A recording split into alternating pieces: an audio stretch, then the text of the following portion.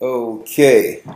Shabbat Shalom. All praise be the Most High, higher than with Yeshaya. We come before you, brothers and sisters, this Sabbath. We would like to say Shalom. Before we begin, let me first do the Hebrew Credo. Hear, O Israel, the Lord our God in Hebrew, and we will repeat it back in English. Shema Yasha Allah Ahaya Alahaya Nawa Ahaya Akkad. Shema Yasha Allah Ahaya Alahaya Nawa Ahaya Akkad. Shema Yasha Allah Ahaya Alahaya Nawa Ahaya Akkad. Shema Yasha Allah Ahaya Alahaya Nawa Ahaya Akkad. Shema Yasha Allah Ahaya Alahaya Nawa Ahaya Akkad. Shema Yasha Allah Ahaya Alahaya Nawa Ahaya Akkad. Hear, O Israel, the Lord our God is one. Hear, O Israel, the Lord our God is one. Okay. All right, what we'll do first is we'll read out of the law real quick. Let's go to Deuteronomy 6.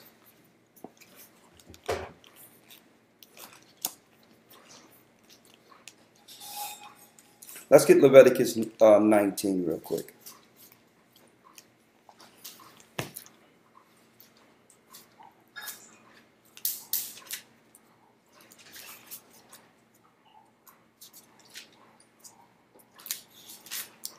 Leviticus 19. We're going to do this real quick and then go right into the lesson, all right? Okay. Leviticus 19 have 37 verses. All right? So we're going to do 6 each. Let's do 7 verses each, and the last person just read all the way through, right? Leviticus 19.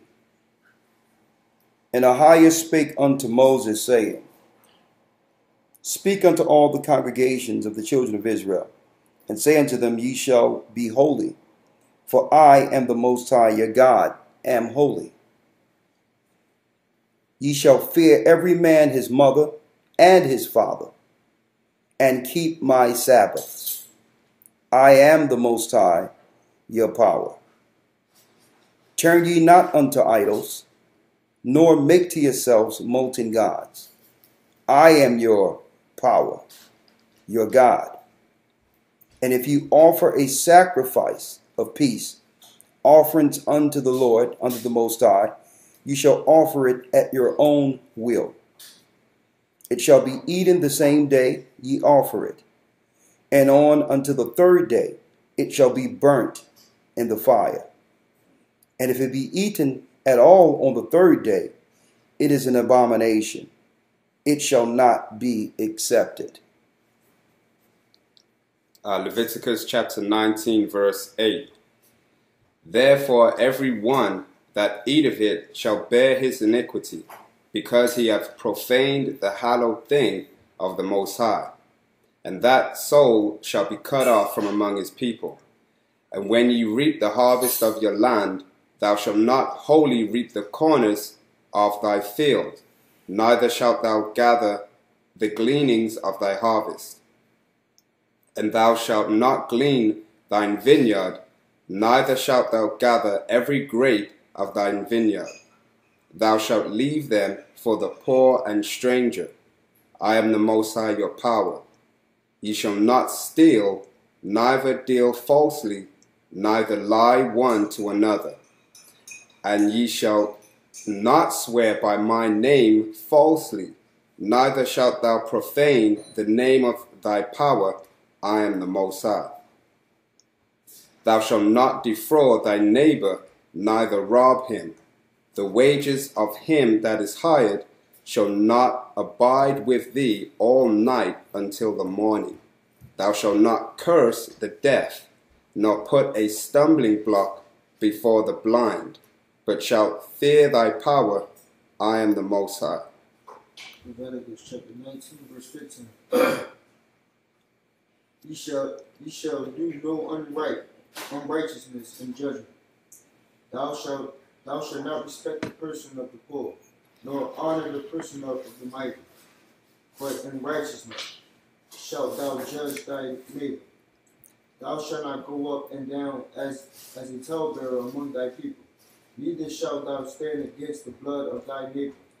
I am the Most High. Thou shalt not hate thy brother in thy heart. Thou shalt in any wise rebuke thy brother, and not suffer sin upon him. Thou shalt not avenge nor bear any grudge against the children of thy people. But thou shalt love thy neighbor as thyself. I am the Most High. Ye shall keep my statutes. Thou shalt not let thy cattle gender with a diverse kind. Thou shalt not sow thy field with mingled seed. Neither shall a garment mingled of linen and of woman come upon thee. And who's 20?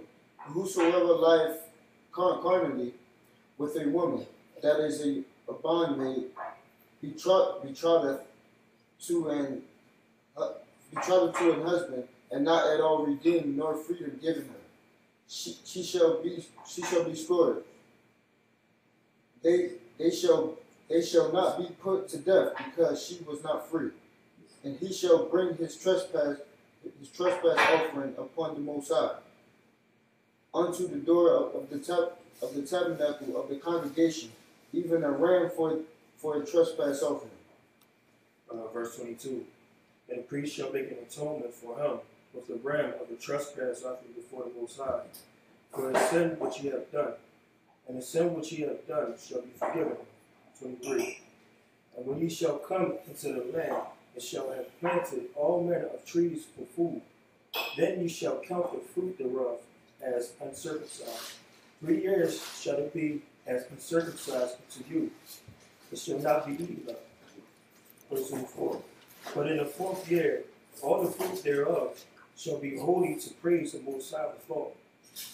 And in the 5th year shall ye eat of the fruit thereof, that it may yield unto you the increase thereof. I am the Most High your power. Verse 26. And ye shall not eat anything. You should not eat anything with the blood. You shall not eat anything with the blood, neither shall ye use enchantment, nor observe times. 27. Enchantments is witchcraft, and observed times is also dealing with things like horoscopes and going to people for the future and all that. Go on. Verse 27. And ye shall not round the corners of your head, neither shalt thou bar the corners of thy bed. Now I wanted to go here in Leviticus 19 because so many people get this confused when it says you cannot, when it says you shall not round the corners of your head, neither shalt thou mar the corners of thy beard. You have people out there ignorantly. There's so many points in Leviticus 19. But I wanted to point this out because many people come there and say, well, you're not supposed to get a haircut without the knowledge of what was going on with this particular sin. Okay, this is actually someone cutting their hair and all that in their beard to mimic gods, to worship different gods. Like you may see some of these Satanists out there, and these sadists, they got these big things in their ear and they're marring their hair a certain type of way. It was to mimic or to worship other gods. It had nothing to do with someone getting a haircut. And the example we can give people is the markings and the hairstyles and the facial cuttings of those that you may witness on certain indigenous tribes. Like when you, if you look at the movie Apocalypto, they were they were marring their hair and making print on themselves to gods or to the dead. That's what that was talking about. That's not saying you cannot get an edge up. Okay. Yeah. When you go into the Hebrew, the word mar is actually a permanent thing. So yeah. It's something they're doing to their hair. Their hair permanently. Their hair permanently. Exactly. It's a permanent action they're doing to the gods. They're marring themselves like you see a lot of people. Satanists does this all the time today. When you see them with the all black on and they got their hair shaved and certain things and they're permanently doing things to themselves. Putting pierces all through themselves and all that. all that evil, tattooing themselves from head to toe. This is what the Bible was speaking of, right? Go on. Leviticus 19 and 28. 19 and 28, come on. You shall not make any cuttings in your flesh for the dead, nor print any marks upon you, like the Most High. See how it connects all that together? The rounding the head, the marring the corners of the beard. On top of that, while doing that, they're doing what? They're making cuttings in their flesh and prints and marks upon their flesh for the dead. These were all ritualistic marrings of one's temple. The Gentiles were doing this to other gods. The Canaanite priests were doing this. Okay? And you had the Canaanite priests operating and over their congregations. And what would happen is when people wanted to get to certain ranks amongst the people, they would go to these priests, and the priests would do all these things to them. And it was like getting your stripes and moving up in evil rankings back then. One would have this mark, and you would know that he's a chief. One would have this mark, and you would know that he's over provinces and things of that nature. The Canaanite priests would do this. It wasn't like having in the military where they give you stripes today. Right. They would mark the body to show your ranking. Or if you were a certain warrior, they would do certain markings too, so that everyone know not to mess with you because you are a killer. They was doing these things to the gods.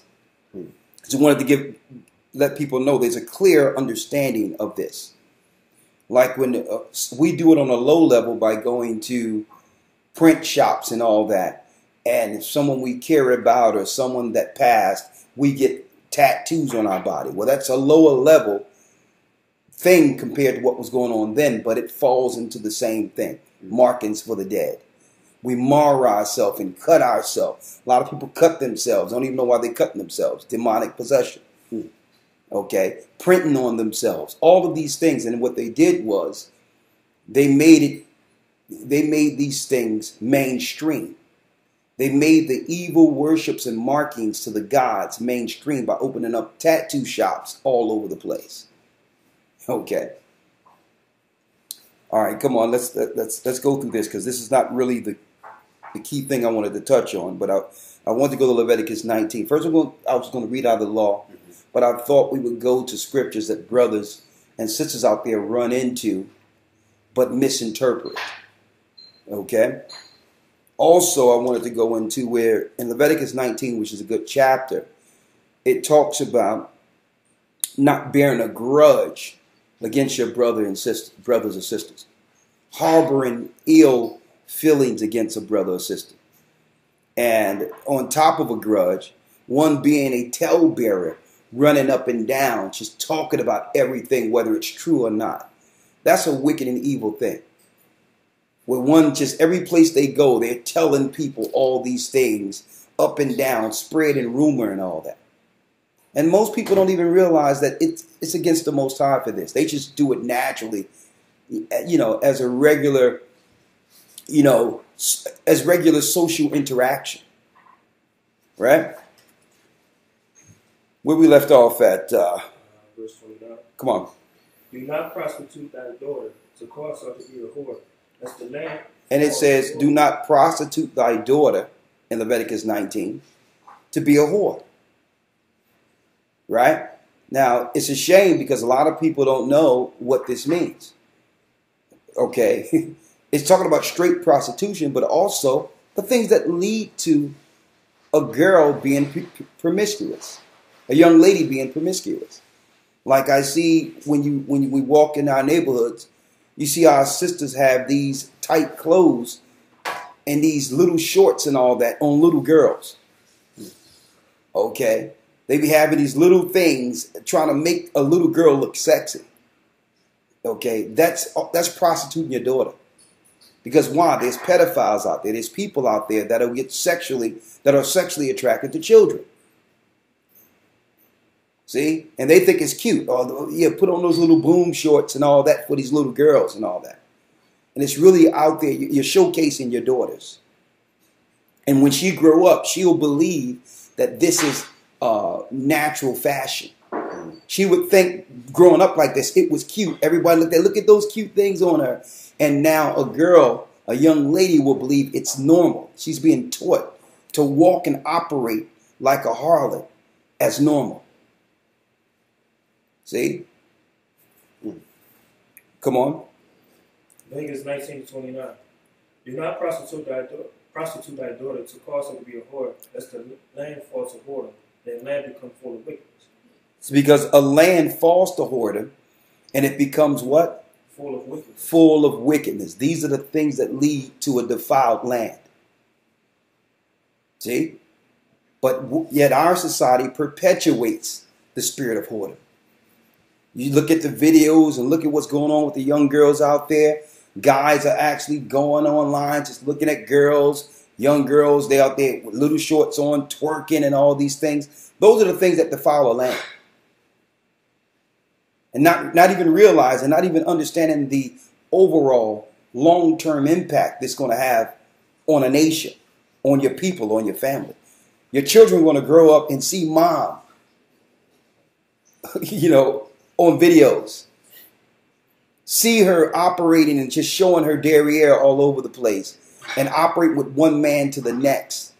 What does that do for future generations? Right? And I'm just giving you an example how, hey, this world is defiled. This land is tainted. There's no coming back from this. Right? What we're doing is, according to Christ, is setting a path so that brothers and sisters can find the right way before judgment. That's what the law is. It's not pointing out somebody and judging them and saying something is wrong with them and what's wrong with them. The Most High going to do this or do that. No. We're pointing out that the things that we have accustomed ourselves to believe is right or normal is actually sin according to the Bible, which is the reason for the law. The law gives you that line of right from wrong. It gives you that path and say, well, listen, through ignorance, your society taught you to be this way without judgment. But this is what the Most High intended for a holy and righteous people. And then now you as a son or daughter of the Most High have a choice now to choose the right path. Right? Read on. Verse 30. You shall keep my Sabbaths and reverence my sanctuary unto the Lord. 31. Regard not them that have familiar spirits. It says, regard not them that have familiar spirits. These are people that deal with mediums or claim that they talk to spirits and all that, or talk to spirits. It says, regard not them that have familiar spirits. These are also people that are in the church saying that they have a word or discernment and can tell you the future concerning yourself. And you think they're getting this discernment from the God of the Bible. They have familiar spirits. They're demon-possessed people in these whorehouses called churches. Come on. Neither seek after wizards to be defiled by them. Neither seek after a wizard. Someone who could do what? Give you types of resolving of charms and all that. A person who can put a root on people or take a curse off of a person. People that can give you love potions or tell you what to do or what to do to get money and all these things. Don't seek after that. These people are being guided by demons. They've already given themselves over as hosts. Go on. I am the Lord your God. I am the Lord thy power. So the Most High is saying is, you come to me for everything. Okay, if you want to know the future, let me show you the future according to prophecy, according to what was written from the beginning. Read my word and I can show you what's going to happen. Okay, it's in my word. Don't go to them for that temporal fix according to the future, because they don't dictate the future. At the end of this, the future belongs to the Most High. You don't go to wizards and all that. You don't go to people for prosperity and all these. You do what's right, and the Most High will do what? He will bless you in his time. See? Go. He says you don't got to go to them. That's what he's telling you in the law. Come to me. You don't need these little demonic peons, because everything they're giving you is temporal anyway. follow my law, follow my commandments, and I can show you what's going to happen. I'll give you the wisdom. I'll give you the understanding. I'll bestow on you riches. If it mean now, you will use those things, those possessions and riches, to do what? Bring forth my kingdom and help the poor. And change your society, change those around you. That's what it's about. It's not about, the spirit of prosperity and what they're teaching you. Right? The Most High is saying, Ahia is saying, listen, come to me for this. You don't need no wizards. You need no sorcerers. You don't need no horoscopes. You don't need none of this. Come to me. Right? Next verse. Verse 32. Thou shalt rise up before the hoary head and honor the feast of the old man, and fear thy God, I am the Most High. Verse 33. And if a stranger sojourn with thee... A stranger is a Gentile. Now, if a Gentile is sojourning amongst you, read. He shall not vex him. You shall not vex him. So you can't make a Gentile feel less than you. You cannot make them feel that they are rejected of the Most High. You can't vex them. Okay? Now, this is not talking about relationships and marriage. This is talking about, just say if a Gentile family that's together is sojourning amongst you. Well, we must treat them like family. Because why? When we go into Gentiles sojourning amongst us, automatically the carnal mind will think interracial marriage. And it has nothing to do with that. You had whole families of strangers operating amongst Israel. And what happened? We treated them like family. We operated with them accordingly. Why? Because they followed our God and scorned their God and rejected the God of their fathers. Read on. Verse 34. But the stranger that dwelleth with you shall be as one born amongst you. Read it again. But the stranger that dwelleth with you shall be as one born amongst you. He shall be as one born amongst you. Read. And thou shalt love him as thyself. Thou shalt love him as thyself. For ye were strangers in the land of Egypt. He says, because you were strangers in the land of Egypt.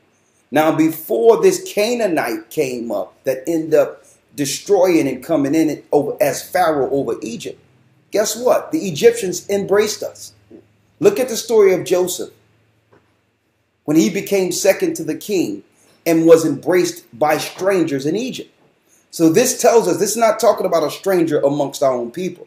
This is talking about a Gentile. See? It's saying right here, for ye were strangers in the land of Egypt. I am the Lord your God. They embraced you. And a lot of people don't know that Assyrian that became Pharaoh over Egypt, that put us in captivity there for 210 years.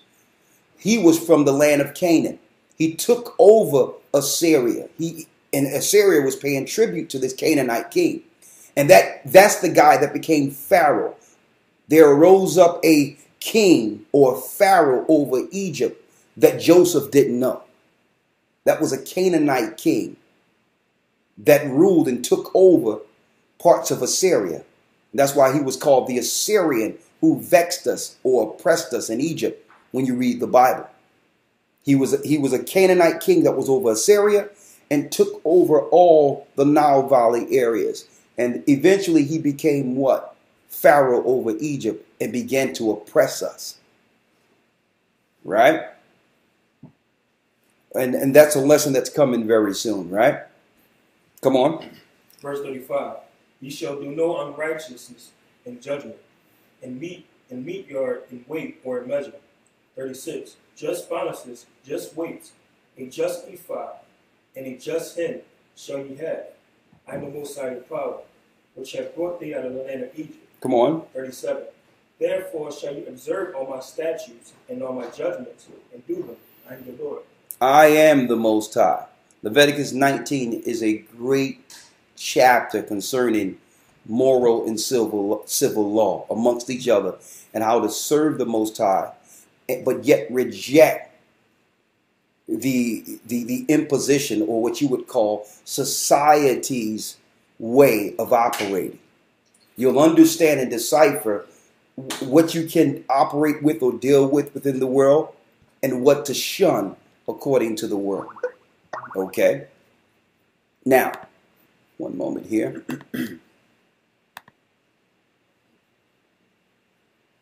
Okay. Now, that's Leviticus 19. There's something else I wanted to go into. Yeah. And like I was mentioning, excuse me, because it went out of my mind for a moment. Like I was mentioning earlier, brothers and sisters, that we're going into different parts of history, like showing who that Pharaoh was. You understand, that took over Egypt or became this Pharaoh that we didn't know. A lot of brothers and sisters don't realize that there's different ethnicities and different nations that rule Egypt as Pharaoh.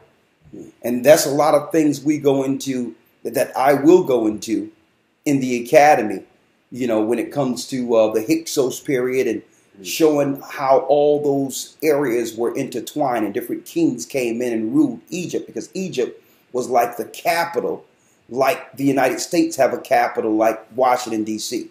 Well, every president is not from Washington, D.C., but they go and rule the capital once they gain power or get elected. Well, we're going to show, we're showing in this academy how these things were so. How it wasn't just Egyptians ruling in Egypt.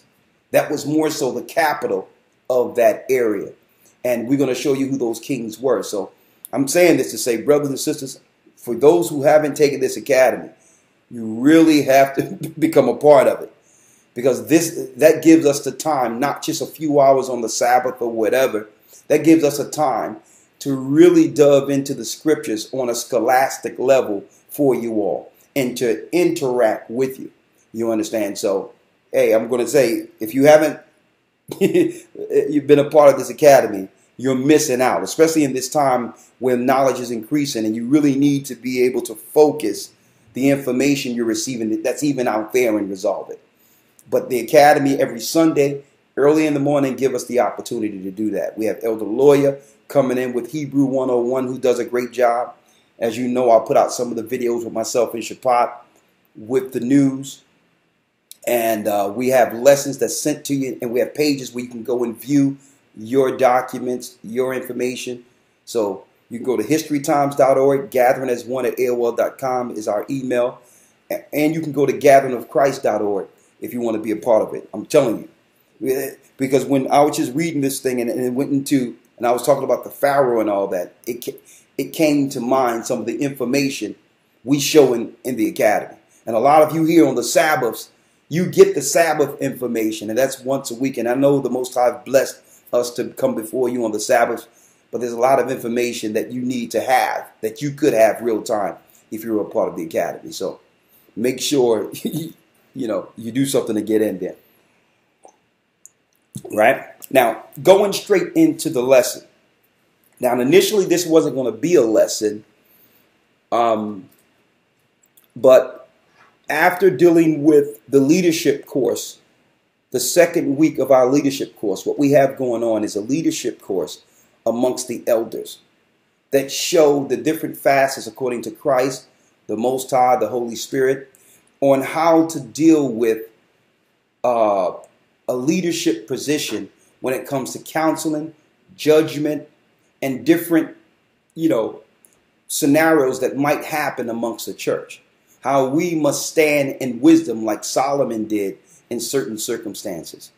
How when Moses was leading the children of Israel in the wilderness, how his father-in-law Jethro told him to set up a council to judge the people a certain way and set up men to do so, who were wise and had the knowledge of the Most High to judge righteously. And how can we implement that wisdom of counsel within each of our churches where it's a uniform, equitable place, so that the sheep, the people who are also being raised as leaders for one day, can be guided righteously. Well, so much information came out of that particular class that myself, Shabbat, Elder Lawyer did with the elders throughout the earth, that I thought that it would be a good thing to touch on some of these points, so that when brothers and sisters gather within our church in any respective areas, so that you can know exactly what to expect concerning judgment. Okay, why? We have to keep in mind, brothers and sisters, that, and I'm talking about those that gather, those that are looking to gather with the church and all that. First of all, we have to realize that, number one, there's a lot of trust issues out there, and understandably so, after coming out of the Christian church, right? There's a lot of people in the Christian church, a lot of churches that are set up, it's just set up wrong. And through that, have materialized a non-trust sentiment amongst people who believe in the Most High God. Well, what's going to happen in this church? Okay, you got the Eddie Long thing. You have the prosperity gospel that have actually destroyed churches at its root. You have women pastors who have overrun the church. You have all types of things going on in the churches with no pious and righteous judgment. Why? We all know why there's no righteous judgment. Because in the church, they're telling people the law is done away with and all things are relative. And you choose the law that you must follow according to your heart, and Christ will forgive the rest. Now, that's the mindset in the churches. I can't blame them because they weren't set up according to the Most High from the beginning. They were set up by the whore church, the Roman Catholic Church. So we can't point and blame them for not being right because that path was never right. The only thing that's right in that is the fact that Christ is the key point, character, or emphasis within that. But not too many people study Christ there. So getting off that, it still doesn't change the mindset of those who have come out of that and are now looking for what's next. But knowing that it's a lie now. But that non-trust factor is still there. Right? So, indirectly, those that they run into are now being judged to some degree or being held to certain standards based on the ill experience from the church, understandably so. Right? So we thought that as under a leadership course that we would have a thing set up for discerning and understanding that these are the Most High's people. They're his sheep. And regardless of what they're going through, they should have righteous judgment amongst the body of Christ. They should have proper counseling, judgment, and spiritual discernment. Okay, and they should learn that from elders who are established. Right? Like for instance, right? And we tell brothers and sisters all the time, you must be patient when you gather or come into a church. And not just be ready to jump into a relationship or do this or find a person and all these things. Why? Because you have to keep in mind the majority of people that are coming into the truth now are fairly new and are baptized. And on top of that, are still struggling with the old man. And a lot of people, when they come into the truth, they think that they're just sitting amongst all saints that are pure with white and are covered with total purity and are without sin. So elders we had to set up, how the churches, we had to put a mechanism in that was established how the old churches were. So that the brothers and sisters will know, well, listen, you're coming in to truth, and that's coming from the elders that are teaching, but you have to really be aware of what's going on and build what you would call trust factor amongst the body outside the elders.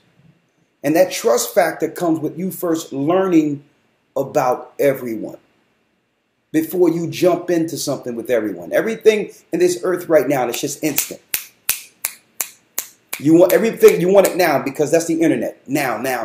But when you come amongst the body, you must exercise patience.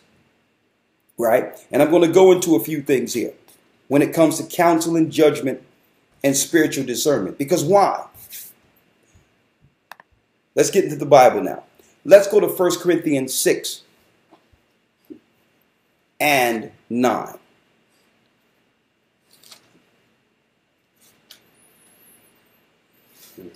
Right? Now check out what Paul is writing to the church of Corinth. Read. 1 Corinthians chapter 6 and No, verse 5, excuse me. 1 Corinthians Yeah. chapter 5 and verse 9. Yes, 5 and 9, that's it. I write unto you an epistle not to company with fornicators. He says, I write unto you an epistle not to company with fornicators. Read. Verse 10. Yet not altogether with the fornicators of this world. Not just the fornicators of this world. So Paul has said, we're not supposed to company with fornicators. A fornicator is something that's someone who's dealing with ardent sexual activity. Just like you may have a brother or a sister that struggles with being with one person. And, or you know, a lot of people went through that struggle and realized, you know, the drawbacks that come with not dedicating yourself, right? But this world is teaching it's okay to just deal with anyone you want without consequence. That's a fornicator. That's a whoremonger according to the Bible, right? You have people who would teach it's okay to have many women and all that. Well, these are fornicators. You can have a woman who may believe, well, okay, this didn't work out. Well, let me just sleep with another person or deal with another person. And hopefully this will work out. That's fornicating. And then you have what you would call deviant, what they call sexual behavior. Like pedophiles. That's a fornicator. Like a homosexual. That's a fornicator. So, according to the church, we weren't supposed to keep company with fornicators like the world do. How sisters have best friends who are so-called gay or homosexual. Or have best friends that you know she's the one girl in your circle that sleeps around wherever she goes. Well, you're not supposed to keep. Why? Because what we're doing is we're aiding a sinful and deadly behavior. And a lot of our women think this is cute. A lot of brothers that frequent these things, these people think it's cute or it's cool. No.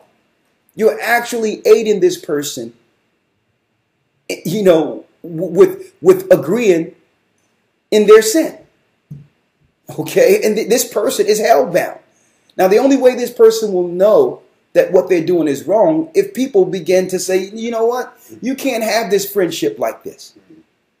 You understand? I like you as a person, but this behavior can affect my family, my children. Until you get that together, you can't come into this circle. Right? Now check this out here. It says right here. I wrote unto you in an epistle not to company with fornicators. Right? Mm-hmm. Read. Yet not altogether with the fornicators of this world. So Paul say not just those that are doing these things in the world. Read. Or with the covetous, or extortioners, or with idolaters, for then must ye needs go out of the world. See that? So he's saying, well, listen, you can go out of the world to get some of those, or go outside the confines to get some of those. So what is Paul saying? Paul is saying, well, listen, when people come to get baptized in the church, they're getting those former sins cleansed. Right? Like when you come to be baptized, we, being red with sin, we're under one of these particulars that would have led us to hell. Fornicating, drunkards, stealing and all that. So the majority of people that comes into the church to be baptized struggle with these things. So that old man is still what? There.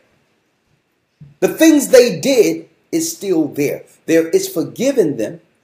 But a lot of people struggle with those things, even after hearing and dealing in truth. So brothers and sisters who are sheep or who may be naive must understand that. You must understand that even though these brothers or sisters may have come to the truth, all of us may still be struggling with something. And protect ourselves with that understanding. I'm going to show you what Paul said. Read. Verse 11.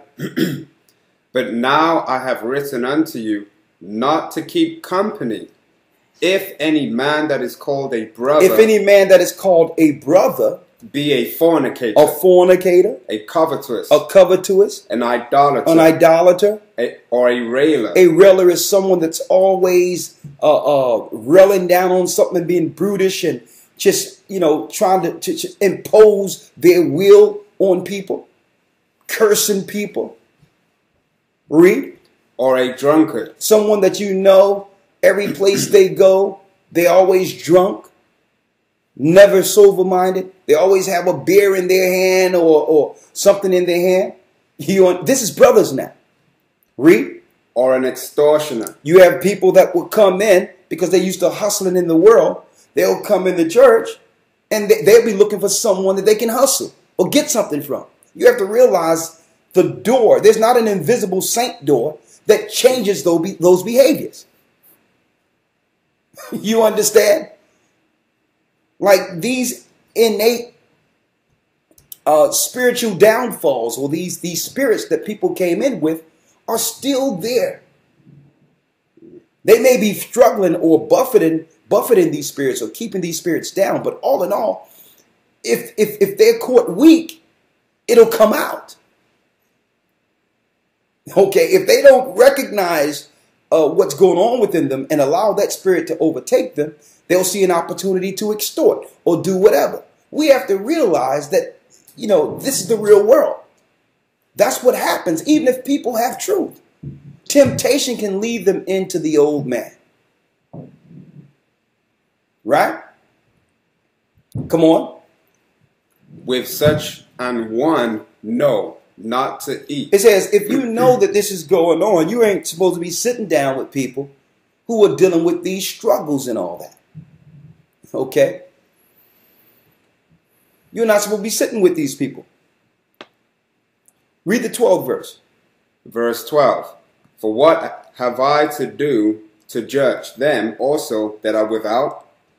Do not ye judge them that are within? Yeah, we're always talking about what the world is doing and how the world is evil and they're doing this and they're doing that. Well, if we can talk about that, can't we judge what's within when the same behavior is recognized? And see, and this is what we were talking about amongst the elders with our leadership courses, because we're judging matters accordingly. These are the things that comes up in all the things that do what? That stifle the work of Christ. These are all the struggles that put a stain on the work of Christ. Right? So, not judging any past things, we said, well, listen, how do we go forward to make sure the proper counsel is in place to lead and help people with these struggles within the church that are dealing with issues, but protect the people in the church from those that are struggling with certain things, right? Because as elders, you begin to know certain things in confidence. You understand? And you know someone's struggling with something.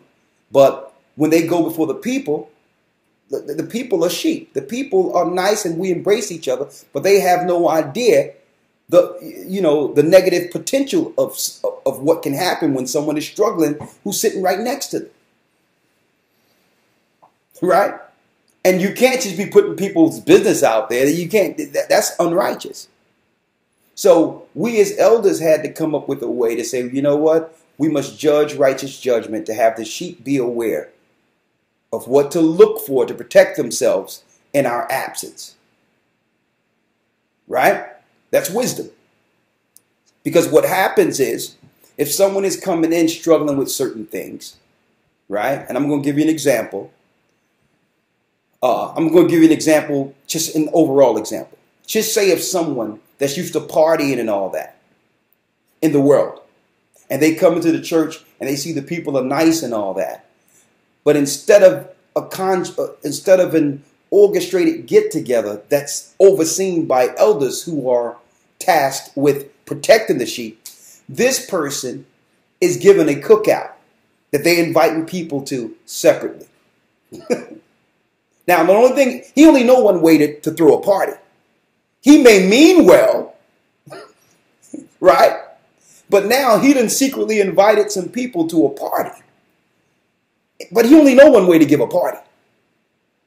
See? So even though his intentions are good, he's inviting people in the church to sin. Right? And I'm just giving you, that's an overall example that didn't happen, but I'm just showing you an example that, that really, go across the board here. That goes directly across the board. You can plug anything in. If a sinner is dealing with something and they invite people into it, they only know one way to operate with that until they overcome that. When they overcome the sin and be able to discern between good and evil, they know I can't invite people into this setting. Right? Because I know my struggles concerning that. Matter of fact, I can't even be in these settings because I know myself concerning that. I'm buffeted in the flesh. I'm struggling with this, so why should I invite other brothers and sisters into my struggles, into my shortcomings? Right? But if you like to get together, which is good, we all go before the elders and say, elders, I like the social life, but not the evil I was dealing with. I want to do it wrong. How do we get together? And the elders say, listen, we as a church can do a nice cookout where you get the social interactions that you like to have, you understand, but it has a shepherd over it to oversee, to make sure things don't get out of hand, to make sure there's no over excess of drinking, if drinking at all. Now, if we know brothers are struggling with drinking and all that, what we'll do, we'll make sure there's no alcohol there. So we'll all not drink any alcohol for the sake of that brother that's struggling. See? Now, why am I going into this? It's a lot of wisdom that the Most High set up to keep order amongst the church that must be implemented at all times within the church. Elders are looked upon and deacons are looked upon as shepherds. Shepherds. Right? Which means there's sin is usually the wolf that's looking to destroy the sheep. Right? So it's no person in particular on purpose. It's sin in itself. Right? It's the things that were leading us to hell. Those spirits are the wolves. So elders have to be in a position to discern and understand, okay, let me stop this, or let me counsel concerning this before it gets out of hand. Full understanding of what's going on amongst the sheep, knowing the people, getting to know the people, you understand, to protect the body, and by so ushering the body of Christ down the correct paths. Right? Now, let's get Jeremiah real quick. I went there the other night with the elders. Now, this is going to be a quick class, but I wanted to go into it to show you the direction of the church in your absence, when you're not viewing the classes, when we're not before you and all these things. We're still working to do what? To shape the body of Christ and the work of Christ correctly, even in your absence. You understand? There's much work we must do. Okay, I can say this, that we're going to be learning until Christ returns. But all in all, we're doing what we can to make this the body of Christ, right? To make this a place of where the people can be protected, right? You have it? Let me get it real quick.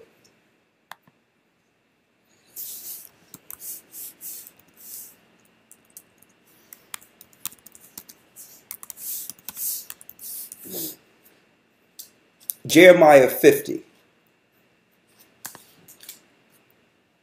6. Yeah. Jeremiah 50 and 6. My people have been lost sheep. My people have been lost sheep. Their shepherds have caused them to go astray. And it says the shepherds have caused them to go astray. Now let's examine this. Usually the people are blamed in certain circumstances, but the people who come in are merely sheep. Right? A sheep is innocent. A sheep, you understand, doesn't even understand where the dangers are. They come in and they trust everyone equally and feel that everyone has the same intentions as them. It's up to the shepherd to understand the dangers and know the dangers.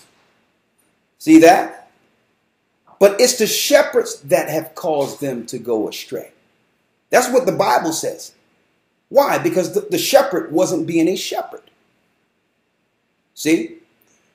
When you look at a shepherd, they see a wolf coming. They do what? They get their stick ready. That's the sin there. And they bat that thing away before it has an opportunity to destroy the sheep, because sheep take care of everything. They take care. When you need wool, when you need clothing, hey, it's that sheep. So if you let that wolf get that sheep, what happens to the clothing? Their food, they fertilize, the grass, right? They fertilize the grass, and back then there weren't any lawnmowers. Okay, so they eat the grass and they keep things nice and neat, right? But yet they don't protect themselves from danger. It's the shepherd that need to do that, understanding the worth of a sheep. But it's the shepherd that caused them to go astray, be it inordinate sin behavior, or teaching bad behavior, or altogether not protecting the sheep. Right? Because why? Let me give you an example, brothers and sisters. Right? Here's another example. You have people who would just get online and look on Facebook. I don't have a Facebook, thank the Most High. But I'm not coming down on anyone who do have one. Everyone know my opinion concerning it. That's on you. Right? But they'll scroll through things. Right? And they'll go look for a person, and they'll hone in on that person for lustful purposes. Right? You have women that put their things out there and men that put those things out there. And here it is. You think everything is just by chance. It was the Spirit of the Most High. People got together or I found. No. This Facebook and these other platforms have actually legalized stalkers. That's all it is. If somebody was in a back room just checking you out and all that, back when I was growing up, that's a stalker. Right?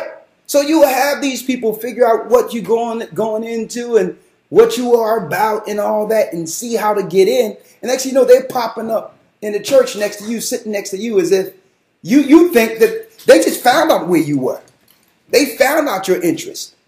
And then they start talking to you about all these things and all that. And you'll be like, man, it seems like you know me. I feel that we have a connection. Yeah, you have a connection. This guy didn't study you for 3 months.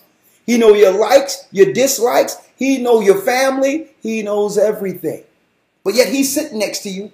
And and guess what? Hey, he'll tell you, listen, I'm a part of the Gathering of Christ Church. Oh yeah, man. They dropping the dimes there. And he's sitting there, and then he's sitting next to the girl after stalking her for 3 months. You understand? And here it is. He had nothing to do, or she had nothing to do with this thing that's about to go down. Right? When I say he has nothing to do, he came in solely with her in mind and not the Most High. So he had nothing to do with the Most High, with him being there. And he's sitting right next to her. And then they end up coming together, getting together, or whatever the case is. And then the stuff hits the fan because this guy may be dealing with all types of stuff. And then she looks at us and say, well, or the brother look at us, or whoever look at us and say, well, what's going on in your church? Shouldn't you protect this? Shouldn't you have been in position to know that this was going to happen? And it always come down to the church will be blamed. But we must understand the world we're in. And see, and that's the conversation I was having with the elders the other day. We must understand the world we're in. Regardless of what happens, we're going to be blamed. Because the Bible blames the shepherds. The people are sheep. What mechanism did we have in place for that? To protect these people. Knowing the society we're in today. Right? That's just the way it is. We can't blame the society. The Most High said this is the society we're in. We can't blame this. Even if the brother came in with those intentions, he's still a sheep. What safeguard did we have even in those cases where we can win him concerning his behavior and have him operate as a saint eventually? Right? Not blaming the brother because maybe the Most High did all that to have him there. We were supposed to understand that and stop it before it happened and help him see things straight. Right? Because now he's in. He's right there in the path now. That's an opportunity for the shepherds for both people. Right? So, I said, elders, we have a 3-month course that runs concurrent with the academy, where now the elders can deal real time in understanding counseling, spiritual judgment, spiritual discernment, to actually judge things as the Most High sees it, according to his instruction. Because why? The Most High loved that guy who's just caught up into the stalking, and he wanted him to do right. That's why he led him there. Now the stalker thinks he's there for the girl. So the Most High knew that, okay, we have the guy with the problem before us now. Right? He knew this sister was really looking for a good man and would rather have a man in the truth than out there in the world, where a lot of brothers don't appreciate a good sister. So she in the building saying, well, you know what? I know I can find a good man here because people here fear the Most High God and love the Most High, and they're in a good church. So both of them are there, right, for their own purposes to some degree, on top of getting the law, statutes, and commandments of the Most High. So she's seeing this guy saying, you know what, okay, he's cute, or whatever things young people deal with today, as they always, and say, well, okay, and then they begin to have a meeting on the outside of the church and start doing things without proper guidance. No shepherd involved, and we know that's toxic. Right? So how do the elders deal with situations, understanding the society we're in today, you might ask? Well, we have to understand the judgment and counsel of the Most High. Right? So, we came up with a 3-month course that all elders and deacons amongst the church must participate in. Mandatory. Right? To understand the judgment of the Most High. What's his expectations? So that we're not shepherds leading the sheep astray. Now, if we have all the proper protocols according to the Most High in place, if these people or sheep or brothers and sisters decide to go off on their own and do certain things, we're absolved. Now, it's in the Most High's hand. It's in his hands now, right? But at least we are absolved from all these things. all the negative that might happen with them not hearing the counsel or hearing the spiritual counsel of the Most High, we have nothing to do with it. And the example I can give, right? Because sometimes you have to put rules in place that can protect the sheep. So we said within the church, we're not going to have it where people are coming in initially and just finding somebody that they want to sleep with and go and sleep with them. That there's going to be a time period within the church being guided by elders. It's going to be a time period. And from that time period, after that time period, right, 3-6 months or whatever it is, right, that time period is going to be a courtship where both of the families, the brother's family and the sister's family, are fully engaged in the whole 3-month process or 6-month process, right? Where it's the families bringing you together like it was in the Old Testament. And the elders making sure that they have a connection with both of the families instead of these two young people dealing with their lust, not realizing the sin they're about to go into. And we've even gotten pushback from that when we set it up. Oh, we forbidden to marry. Forbidden to marry is what the Catholic churches are doing with the priests and telling the priests they can't be a priest if they're married. Or a nun cannot be a nun and have a working in the church if they're married. That's forbidding to marry. We're saying that we're setting this up where people cannot bring their sin in to a relationship which is unfair to the person they're involved with or they're looking to get involved with. That's fair. Why? Because usually people get all the bad news later. They get in the relationship and then the person tells them everything. When the elders could have known certain things. You got baptized, the elders could have known some of the struggles and all that. So when the brothers and sisters came together before a council and say, well, I'm interested in this brother, I'm interested in this sister, then it could have been full disclosure before witnesses. Well, listen, you know this is your struggle. Sister, this is your struggle. Right? Now, do y'all know that this struggle's there? Both of you. Did y'all talk about this? Okay, now with that struggle, we have to make sure her father, her family want to take on your struggle. We're not going to dishonor her father with this. Okay? So we then call in the father and say, sir, did you know he was interested in your daughter?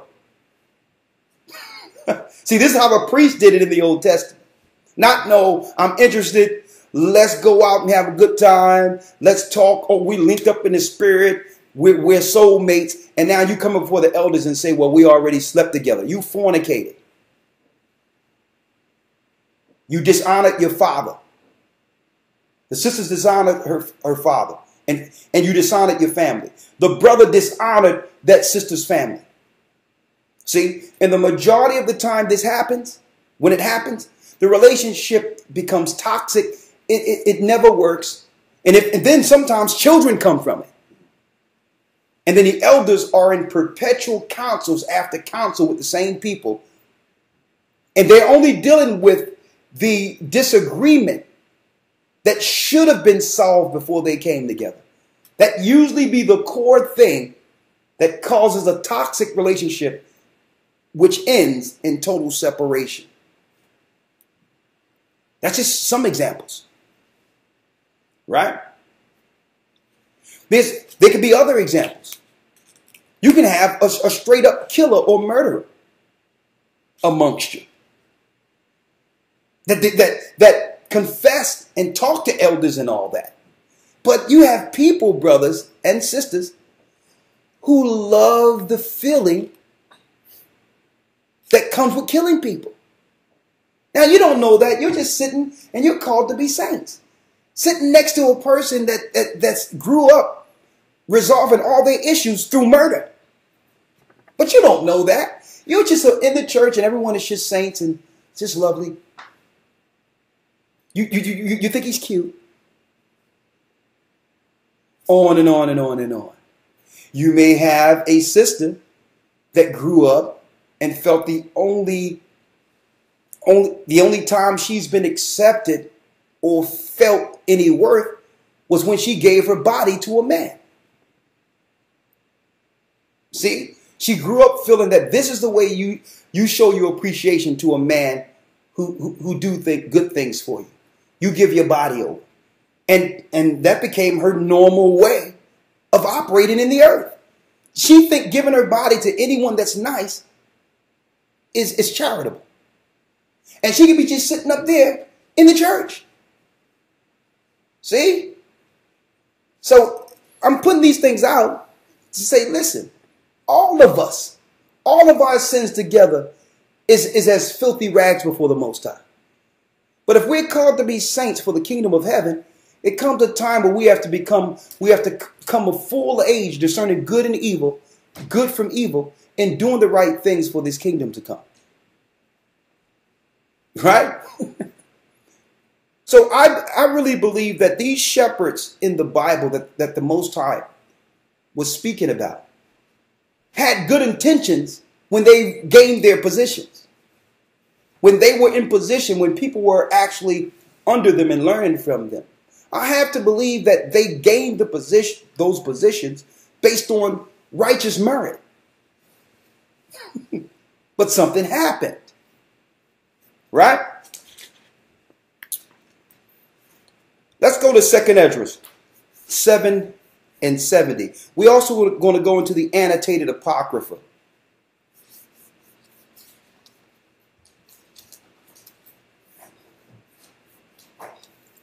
Right? To show you that righteous judgment must be set up and is getting set up in each of our churches. Let's go to 2nd Esdras 7 and 70. Can you read? You can read it from there. Right? And this is from the annotated Apocrypha. In the annotated, it also has the 70 scriptures. Right? It has the 70 scriptures that was hidden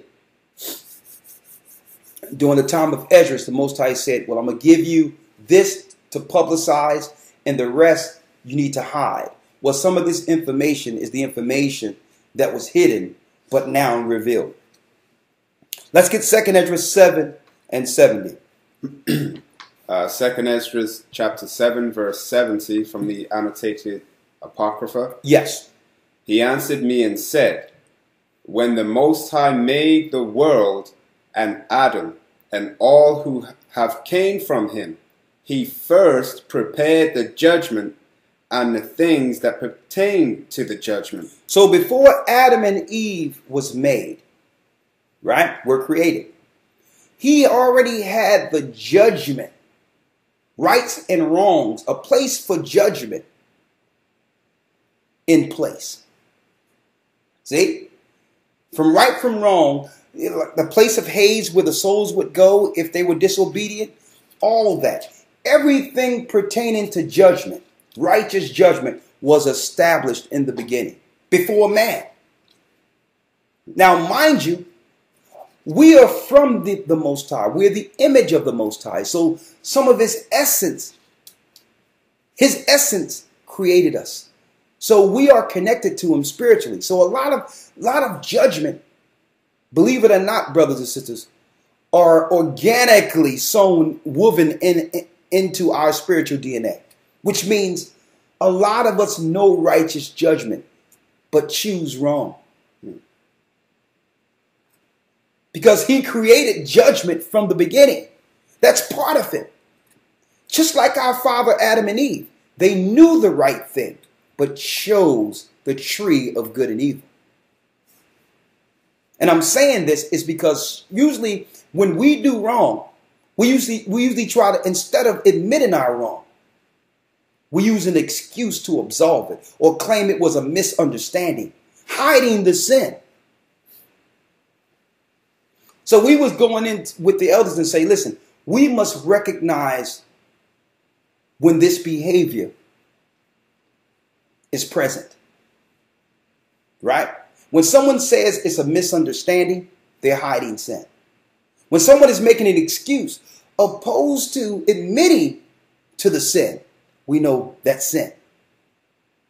We have to get to the bottom of it and have them acknowledge the sin so that what? They can be healed and begin to become a full age there. Right? But mind you, the Most High in the beginning created the spirit of judgment. And that's what people expect amongst saints. They coming in as sheep feeling that, okay, there's no protection in the world. There should be a protection mechanism in this church for me. Right? Now, let's go to the book of James in your New Testament.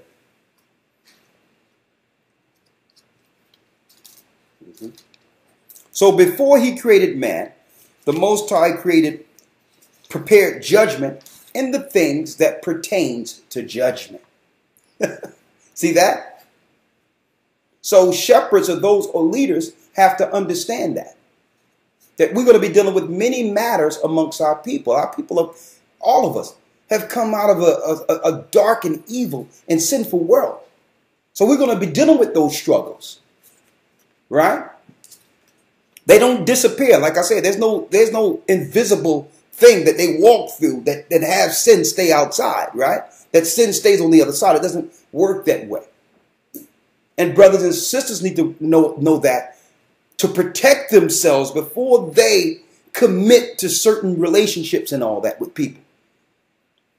You must understand that this person's a stranger, but you got to know, okay, if they're here for sins that they needed absolved. That they needed the blood of Christ to heal them from. I need to figure out what that is. Right? I need to know what that is. And that's your barrier. They've already come in with, a confessions of faults and sins being forgiven. So you got to know, okay, is there a sin there that disagrees, and all sin disagrees with me, right? That's what you have to say. Well, listen, I have to know what that struggle was with that brother or sister. I'm not being standoffish, but I'm not just going to jump into a relationship with this person not knowing what the struggle is. See? Because some of these struggles may be too hard for you to bear. That you may that you may get into. Right? Let's get the book of James 1 and 5.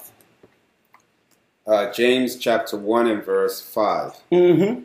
If any of you lack wisdom, it says, if any of you lack wisdom, let him ask of the Most High, that giveth to all men liberally, and upbraideth not, and it shall be given him. And we was talking to the elders and told them, well, listen, here's a scripture to let you know that in order to judge such a people, God's chosen people, we must receive something from the outside of us. And that's the wisdom of the Most High, the Holy Spirit.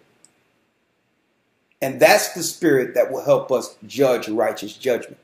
Not judging in partiality just because, hey, you may know a person or you have a clique with a person or this person you like. Nah, all that have to be out of the door here.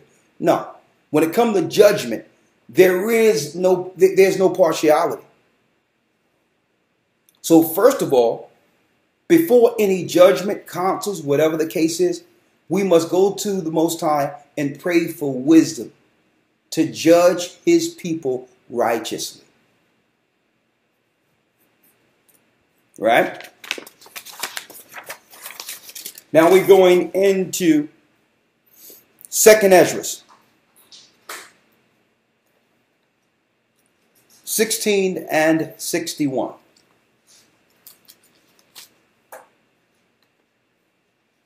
You have it? Mm-hmm. Read that. 2nd Ezra chapter 16 and verse 61. Come on. He made man and put his heart in the midst of the body. See that? He made man and put his heart in the midst of the body. Read.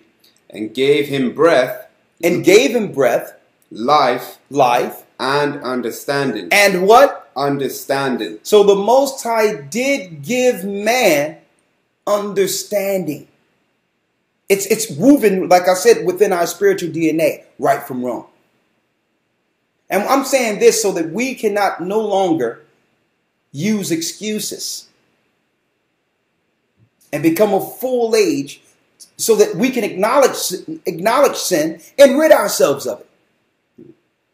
We can't use the gray areas anymore or the misunderstandings anymore, because the Most High, Christ, don't work in gray areas. Satan does.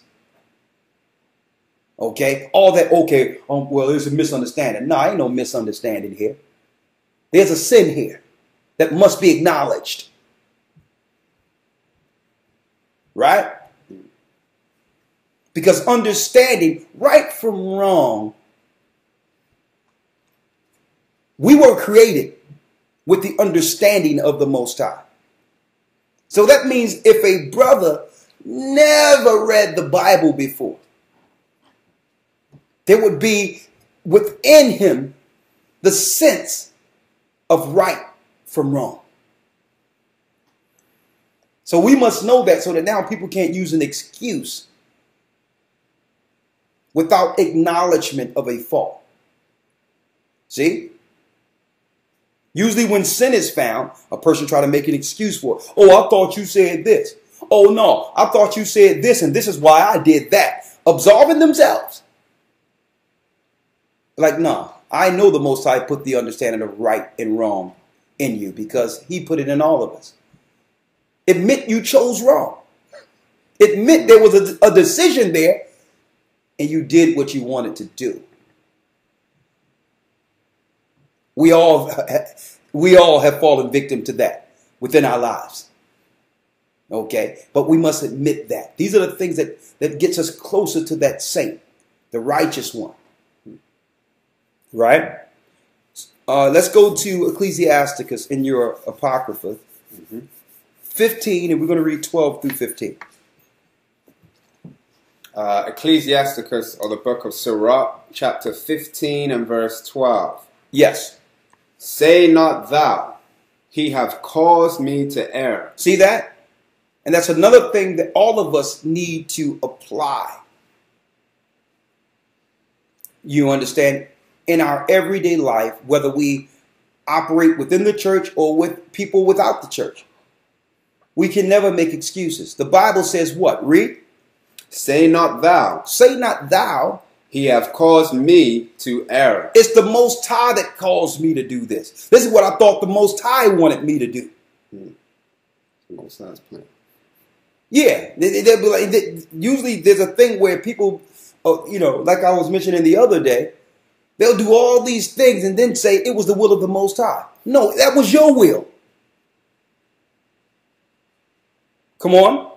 For he hath no need of the sinful man. He have no need of the sinful man. So we can't say after making our choices, it was the will of the Most High.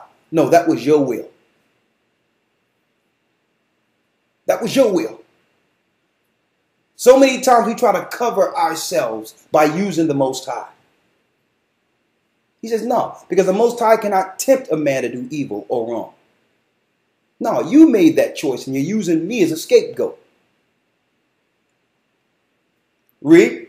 Verse 13. The Lord hateth all abomination, and they that fear the Most High love it not. He himself made man from the beginning, and left him in the hand of his counsel. If thou wilt to keep the commandments, and to perform acceptable faithfulness. See that? So the commandments that was given to Moses was the understanding given from the beginning. Not the death part, because don't forget, death came through what? Disobedience. See, and that's why Christ had to do away with the death part of the law given to Moses. Because in the beginning, we just had the understanding of the law without death. Death came in with disobedience. when Adam and Eve chose the tree of good and evil. And then it would make it now that anytime we choose to do good, it's a choice. Right. Evil was present because why?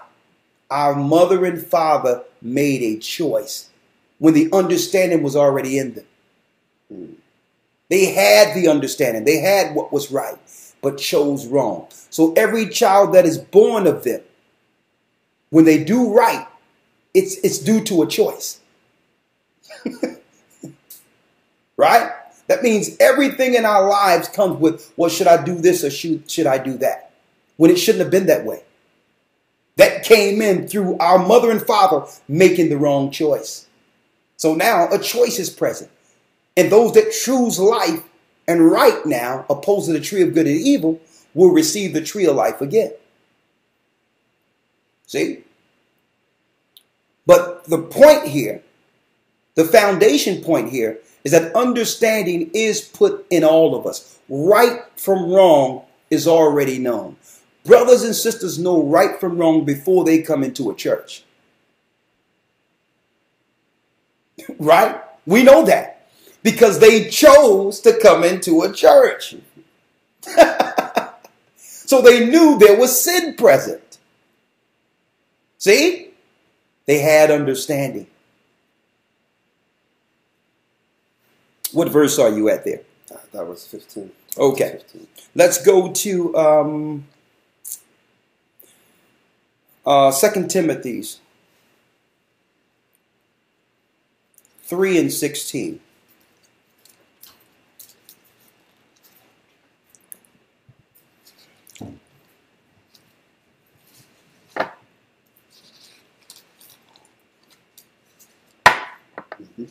You have it?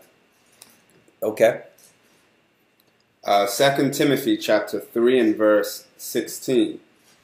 All scripture is given by inspiration of the Most High. All scriptures are given by inspiration of the Most High. Right? Read.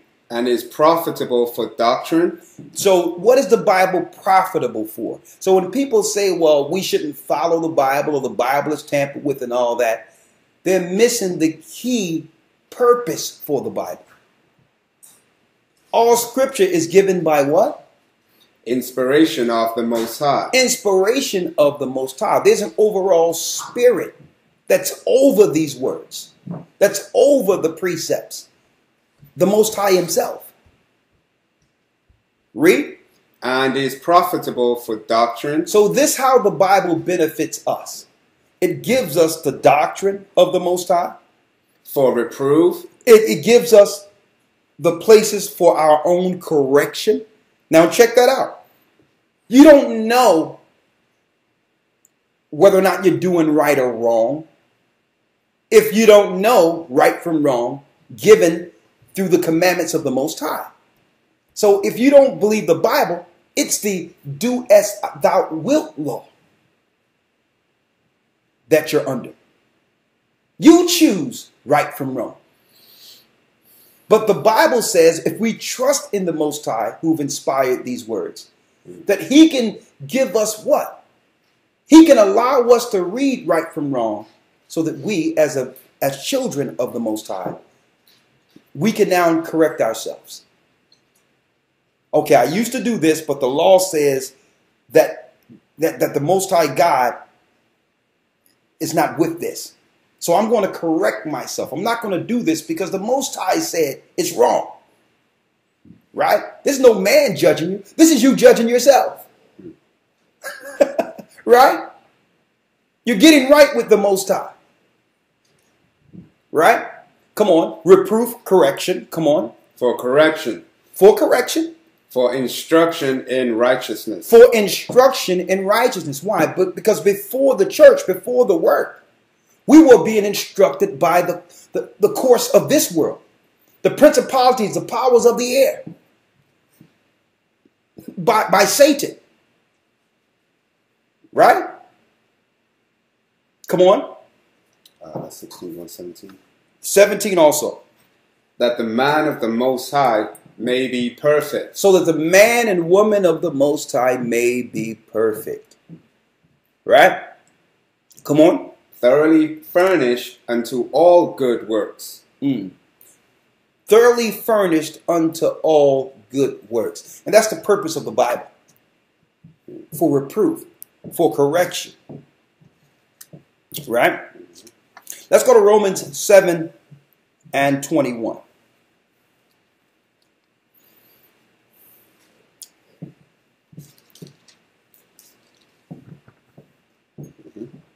Let's go. Romans chapter 7 and verse 21. Go on.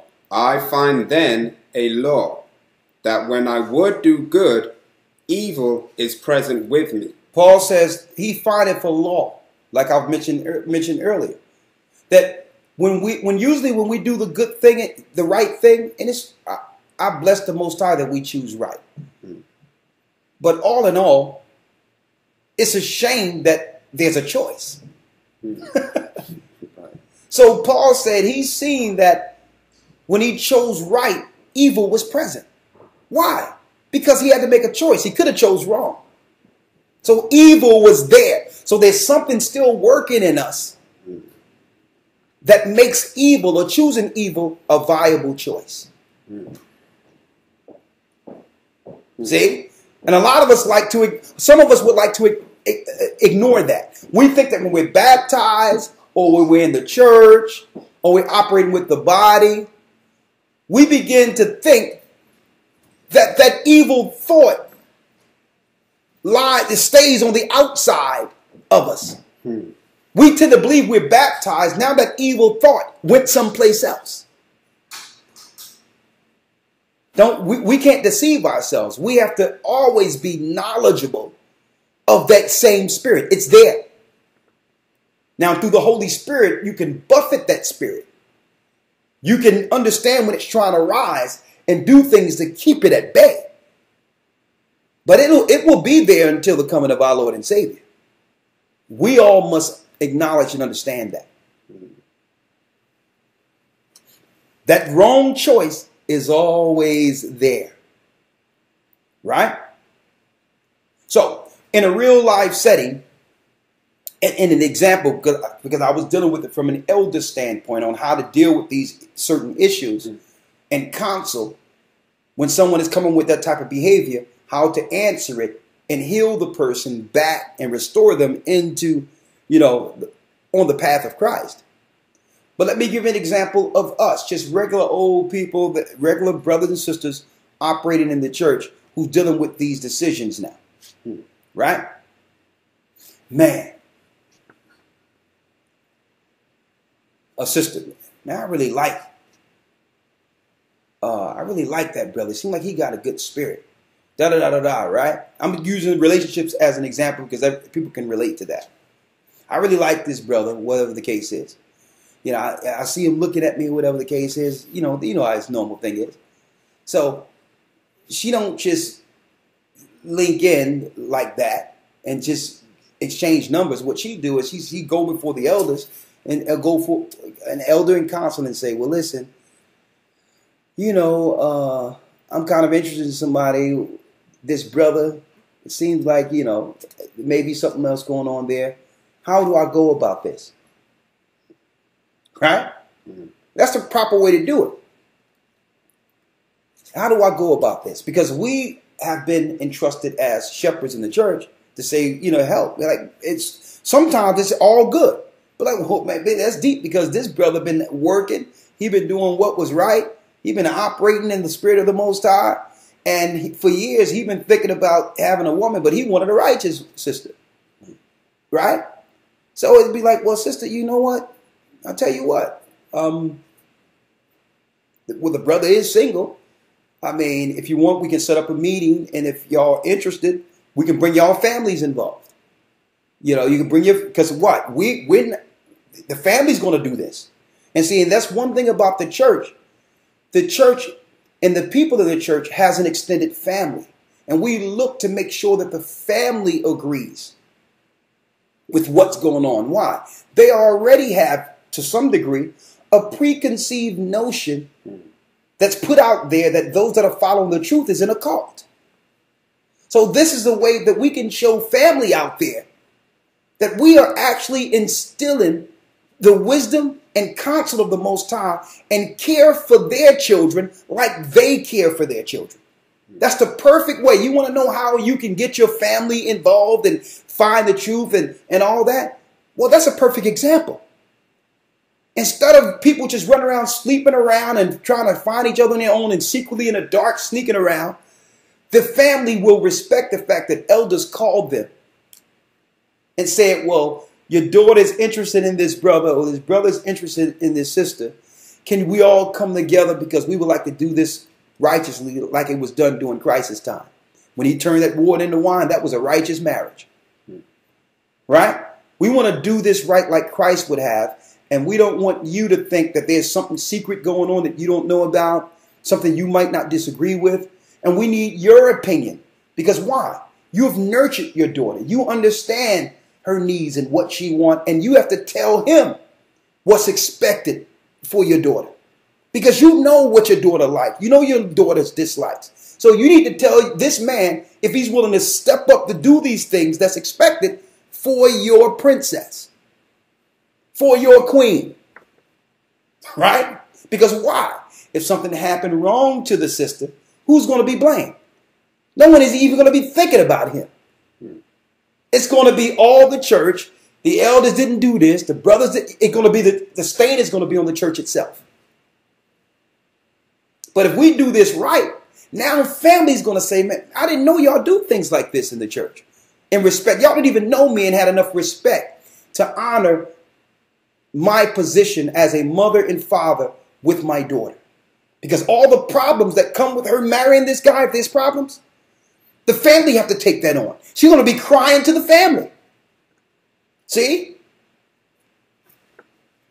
So I'm giving you some real-time examples that if we put things in place, just how we interact with those that are without will open the door for them to come through and find out what this truth is. What we're really teaching, what this church is all about. Right? Let's go to, real quick, Shaphat. Revelations 3, 15 and 16.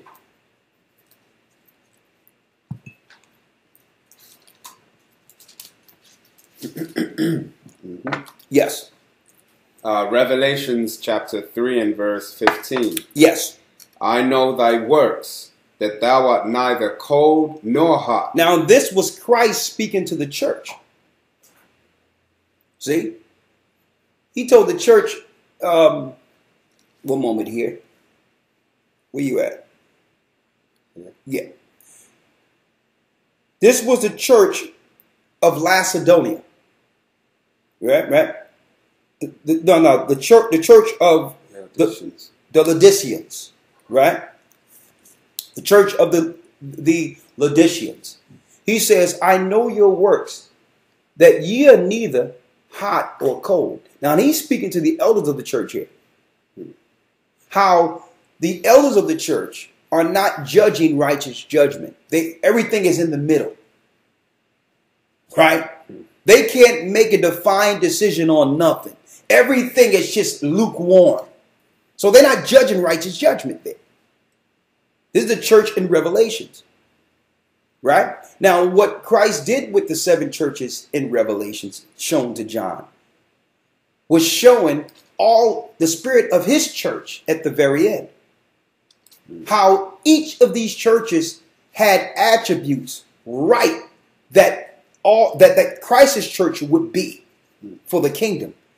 And what to correct in all the churches before Christ returns. So that's what the 7 churches represents in the book of Revelations. The Jewish people who follow the old covenant, they have the menorah. Those Israelites who are in Christ have the 7 churches. That's our candlestick. For correction, to know right from wrong, setting Christ's path for his kingdom. The lights of the menorah are the 7 churches. It's not the physical menorah anymore. Right? So he's now correcting the church of the Laodiceans. Read. I know thy works, that thou art neither cold nor hot. Yes. I would that thou wert cold or hot. He says, I wish that you were cold or hot. I wish that you as a church could make decisions and stand with your decisions instead of being in the middle of everything and not being able to judge righteous judgment. Read. Verse 16. So then, because thou art lukewarm, Because you can't make decisions and judge righteous judgment. Read. and neither cold nor hot, Read. I will spew thee out of my mouth. I will spew thee out of my mouth. That's Christ speaking to what? The churches. Like, if you cannot make a decision on anything and stand on anything, I'm going to destroy all your works. Okay, I'm going to destroy that church. And see, and that's why churches throughout the earth are being destroyed right now, because they don't stand on anything. They're neither hot nor cold. They'll accept any sin within their four walls and absolve it through the blood of Christ and say, well, Christ, forgive your sins, even though you're still a perpetual evil sinner without righteous judgment on this earth, without proper leadership that would guide you out of your sin. They are excusing sin. And that's why, according to Christ's command, he's destroying all the churches in the earth today. They're neither hot or cold. They allow people to stay perpetual sinners without repentance. And that don't apply to just them. That applies to anyone who's called under the banner of Christ. So if you are an Israelite that's following, or an Israelite church that operated in Christ, these rules apply. Because the original churches were Israelite churches under Christ. The church he's speaking to and warning here is a church under Christ. Come on. Verse 17. Yeah. Because thou sayest, I am rich, and increase with goods. Because thou sayest, I'm rich and increase with goods. That's your prosperity gospel. They are excusing all sin, not judging right. Why? Because they would rather the sinners be in there to do what? To boast of the numbers for finances. That's the prosperity churches. That's why they're not judging righteous judgment. Because they want the numbers that comes with sinners being there. Now the sinners are really there to do what? Initially they come there to get what? Help for their sin. But you will see a shepherd that's over the church and look at it and say, well, listen, no, I'm going to sever you separate. And you know, the same judgment don't fall on you because you got something. I need your money. So you can still do some of that stuff, but just don't tell everybody else. Don't tell no one else that, you know. Now you get the front pews, you get the front seats and all that because you got money. Instead of a righteous judge saying, well, listen, I don't care how much you have. Okay, you can sit there amongst everyone else and you got to show right in the body of Christ, because I'm not going to make haste to give you a certain position strictly based on your world status. See, that's judging righteous judgment. So when people come to me and be like, well, I got this and I got that and all that, and I look them straight in the eyes, and brothers will tell you, anyone who come to me like that, they'll tell you, I'll tell them, excuse me, I'm really not interested in what you have. I'm interested in what you're going to do, because there's not going to be any money soon. What riches are you working to store up for the kingdom of heaven? Are you willing to get in the muck like us and do this work? Because I don't, you know, what you have is not going to give you a separate status here. I've been without, I've been with, I understand what the love of money is. I understand what money as a defense is. I understand all the scriptures concerning money. You don't get extra status and get your sins absolved because you have some money in the world. Okay? And I'm going to tell you, there's people that's within our church, you know what I mean, who are basketball players and their family are basketball players and all that. And if you talk to them, they tell you, we've never asked them for anything. Not once. I don't have no special Rolodex for the rich people. Okay? They need to learn for the kingdom of heaven. That's all that we need. You understand? But you had the church of Laodiceans, who were actually making partial judgment for those who had status. See? Come on. Because thou sayest, I am rich, and increase with goods, and have need of nothing. Go on. And knowest not that thou art wretched. Don't you know you're wretched? And miserable. And miserable. That's what Christ says. You're wretched and miserable. Read. And poor. And poor. Wow. Poor in spirit. When you see these people flossing with the jets and the cars and all that, that's just a front to hide their wretched spirit. That's what it is. It's all a front. They're wretched. They're poor. They're spiritually poor. And they're trying to cover that with things. See that? And that's why we had to also show the elders, listen, we're not going to have nowhere in the church where someone is being treated special in one of these churches because they have come in with something. They may have seen us in a video or something. We send them to you to be guided, and you're checking out what they got, and now there's a certain status they have with that. I don't need no special report from a church or something saying, well, guess who just walked through the doors? He just came in. And I don't want no reports on those special people. Christ is the special one. Okay? So we're not going to show partiality because many people are going to come to the truth, regardless of status, rich, poor, otherwise. We are to judge everyone equally. We are to operate with everyone equally. And I'm just touching on some points we discussed amongst elders, deacons, leaders, those that are called to be leaders within the church. Right? All right. Let's get straight to it.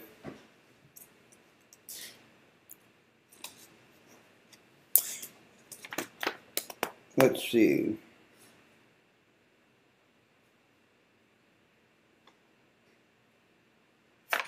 Let's get straight to it. All right. There's so many good things. I'm sorry I can't touch on everything.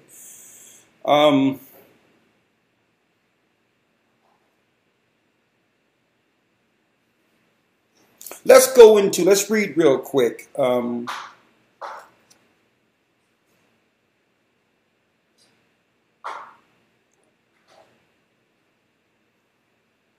Because what happens is, in all, like I said, there's a choice between right or wrong. Usually, temptation or something we desire or want may lead to our decisions. A lot of us don't want to admit that. We'll say it's the will of the Most High, but really, it's something we would like to do that leads to our decisions, right? And we'll try to use that and excuse that part, right? When it comes to admitting why we did certain things. We'll excuse, well, this was my interest. I had a special interest in doing this because I wanted something out of this. We'll always say, oh no, well, the Most High guided me that way, or this is what I thought y'all were talking about, and I did that. But they'll never say the key reason, the key spirit, what they wanted out of things. And I say, elders, we have to come to a point where we can weed through the muck and point out and find the root of those decisions so that they can admit it's there and not operate amongst the body going forward with that type of spirit, right? The worst thing that can happen is a man is dealing with his own lust or sin, man or woman, and then they try to use the Most High as a cover for it. I'm doing it because this is what I thought the Most High wanted me to do. Right? Let's go to Jeremiah 17:9 9 and 10.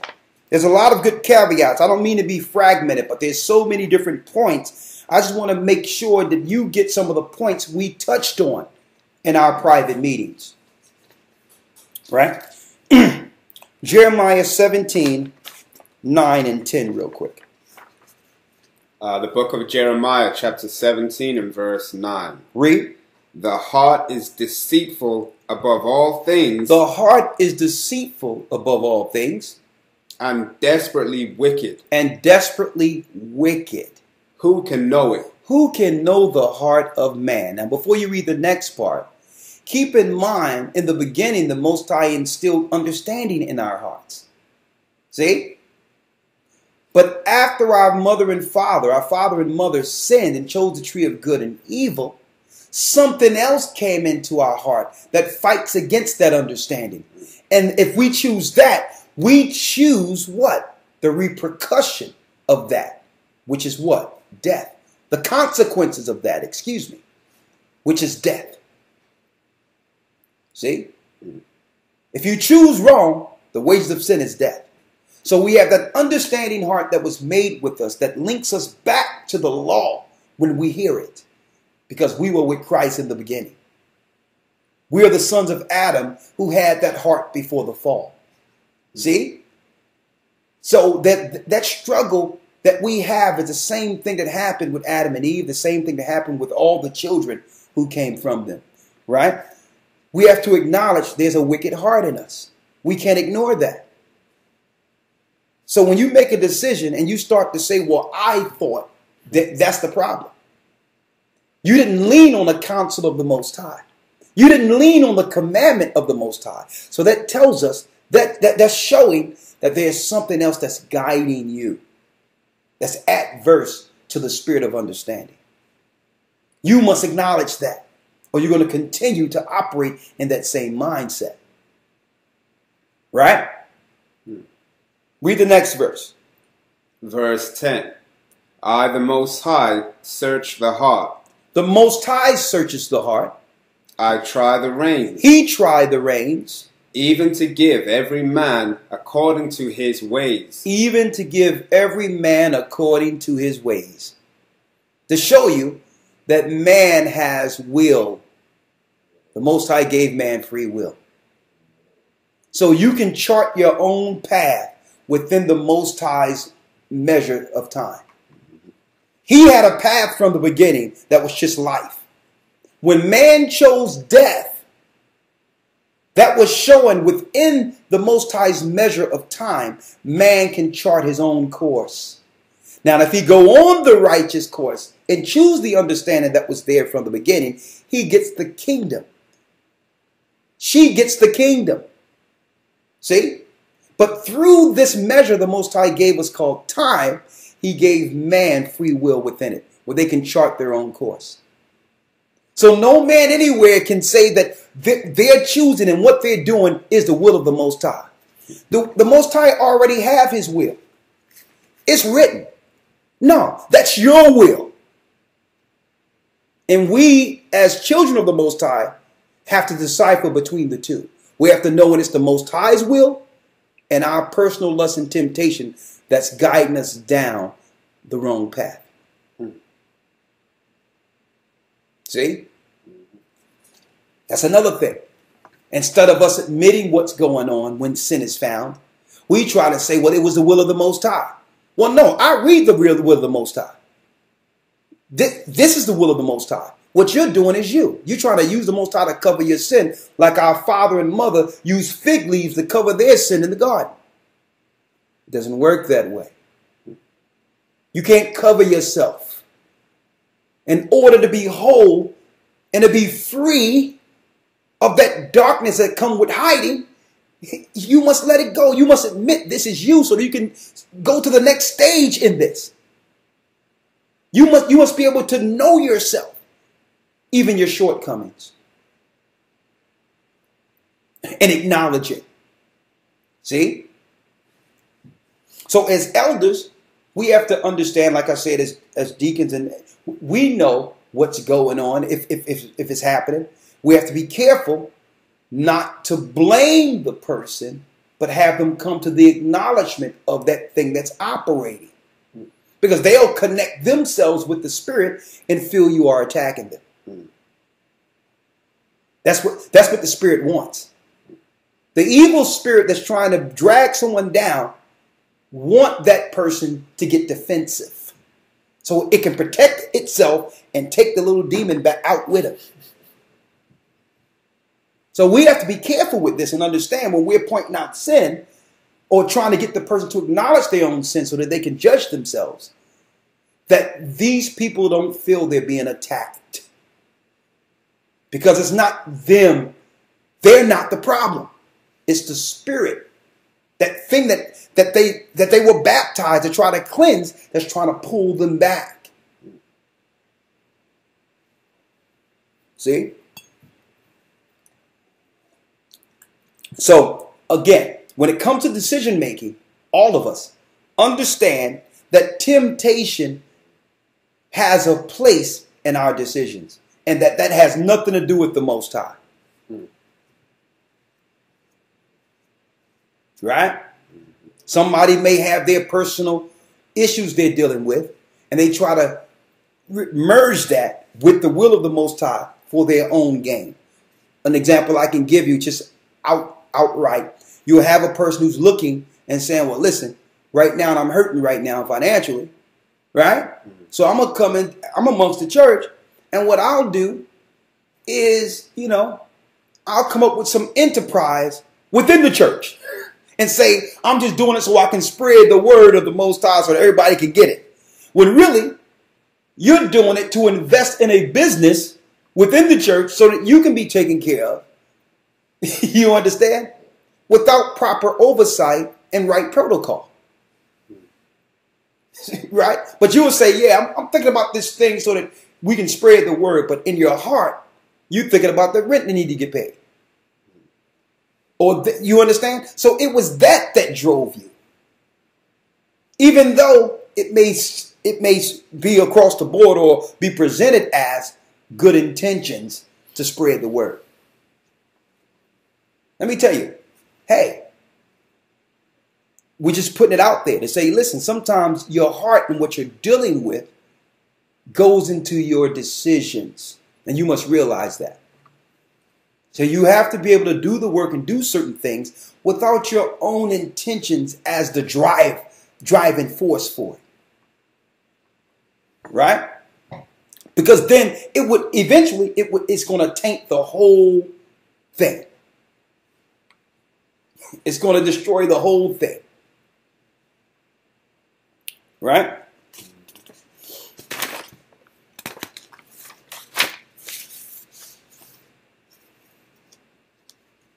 Now, like I was mentioning earlier, some of the hard things to do, the toughest thing that Satan works when it comes within a person is to not allow any of us who are dealing with issues to take personal accountability for it. Right?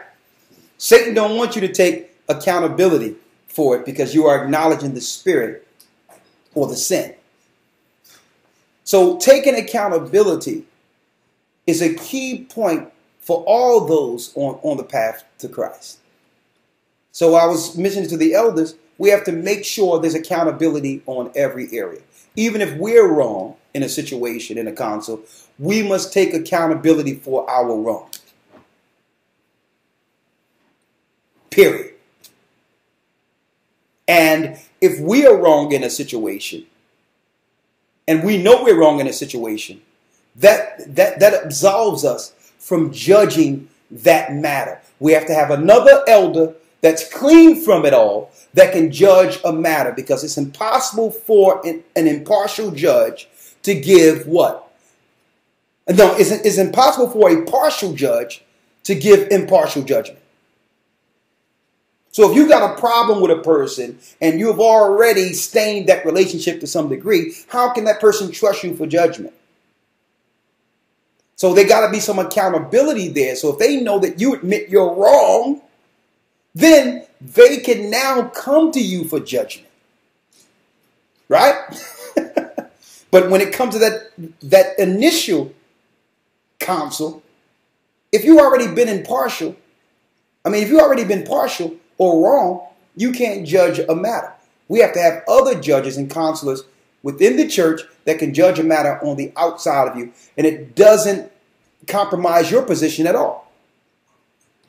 You understand? You set that up. You set up the righteous judgment for that person. Until the trust factor is there, and then, eventually you will judge matters because they know that you are not a partial judge. Right? So these are other mechanisms we're setting up in the church. But all in all, outside of the elders, when it comes to counseling, a brother or sister must understand the power of accountability. The healing process that comes with one being accountable for themselves, be it right or wrong. If they're wrong, they should just say straight out, listen, I'm wrong. This is my sin according to the law. I'm not trying to hide it. I want to be free from it. Yeah, I did wrong. And what's going to happen? The brothers and sisters are going to embrace you and say, listen, don't beat yourself down. Don't worry about it. Dealing with your accountability wasn't as bad as you thought it was going to be, is it? Was it?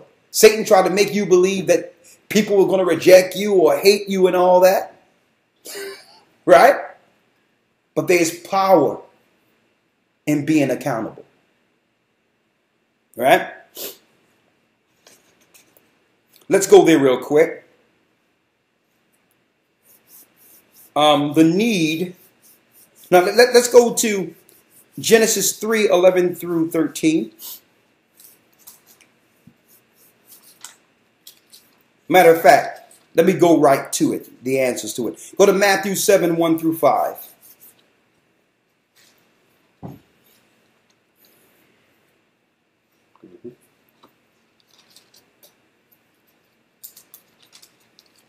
Right? And we're going to end it here, but next week I'm going to go into the power of wisdom and understanding. The power of wisdom and understanding according to the Most High. Right? I'm going to go into that next Sabbath. Let's read Matthew 7:1 through 5. Matthew chapter 7 and verse 1. Judge not, that ye be not judged. For with what judgment ye judge, ye shall be judged. And with what measure ye mete, it shall be measured to you again. Now, what is Christ telling the Pharisees and scribes to judge, lest ye not be judged? Keep in mind, you cannot have a church without equitable judgment. But what who's Christ is speaking to is unrighteous judges. Judges who are operating for their own turn, like the Pharisees and scribes. Don't you know if you judge unrighteously, that what goes around comes around? And when you're under the same, when you're looking for the same mercy, someone is going to judge you that way. See? He says, you're judging unrighteously. You cannot have a working without righteous judgment. But you had the Pharisees and scribes dragging people up and making mockery of them before Christ and saying, we found her in the sin of adultery. Stone her. And he says, ye without sin cast the first stone. Why? Because if Christ had to cast stones, all the guys that were dragging her up would have been killed too. They slept with her. See? So we have to start judging righteous judgment. So when Christ says, judge lest ye be judged, judge not, it's speaking of unrighteous judges who would take their position as leaders and use it as a weapon of authority, of tyranny against their own people. That cannot be seen amongst saints. Having a position and now you're using it as some type of punishment against people, like the Pharisees and scribes. Read. Verse 3. Yes. And why beholdest thou the mote that is in thy brother's eye? See, now Christ is making it clear here. You're dealing with the mote in your brother's eye. Read.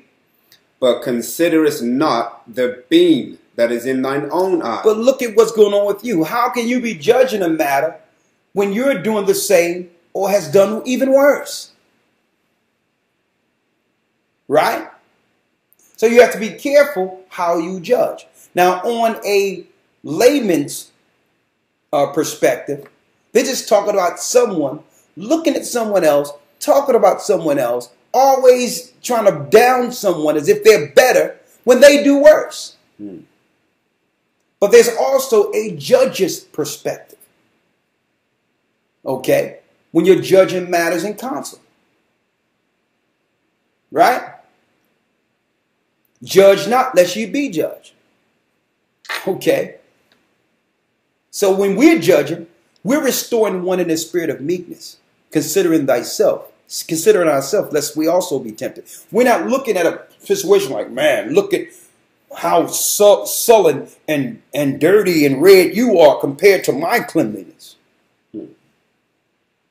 No, it doesn't work that way. We have to restore people, not judge them and make them feel less than nothing through a fault or mistake. And then if they know that's the proper judgment of the Most High, brothers and sisters will be willing to come through and talk openly and righteously, concerning, what's ailing them spiritually. Because they know it's a righteous judgment that's coming. And they know that only, they know that those that are that have been entrusted with operating with them and help guiding them have their best interest spiritually at heart. They'll see that. See? And sometimes you have to read these scriptures and go through this so that people will know that this type of righteous judgment exists. So they'll know that exists amongst us. Right? Come on. Verse 4. Or how wilt thou say to thy brother, let me pull out thy mote out of thine eye? Let me help you get corrected. What verse you at there? Verse 4. Come on. And behold, a beam is in thine own eye. And yet you doing wrong the same thing. How can you judge a matter when you're doing even worse? Shouldn't you use the same judgment and counsel that you're given for yourself first? Right? Read the 5th verse. Verse 5.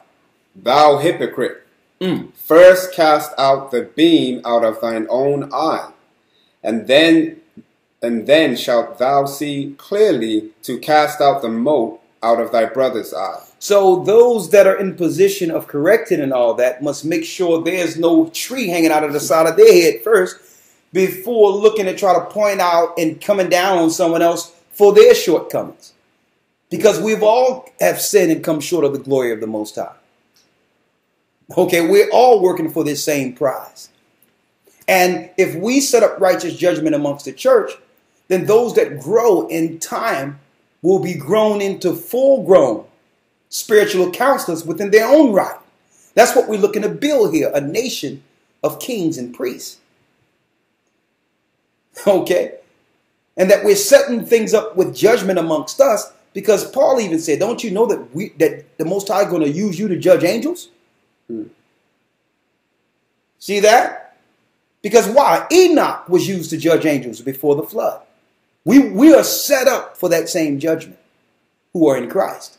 So we must learn the power of righteous judgment to discern good from evil and choose the right path for that particular position.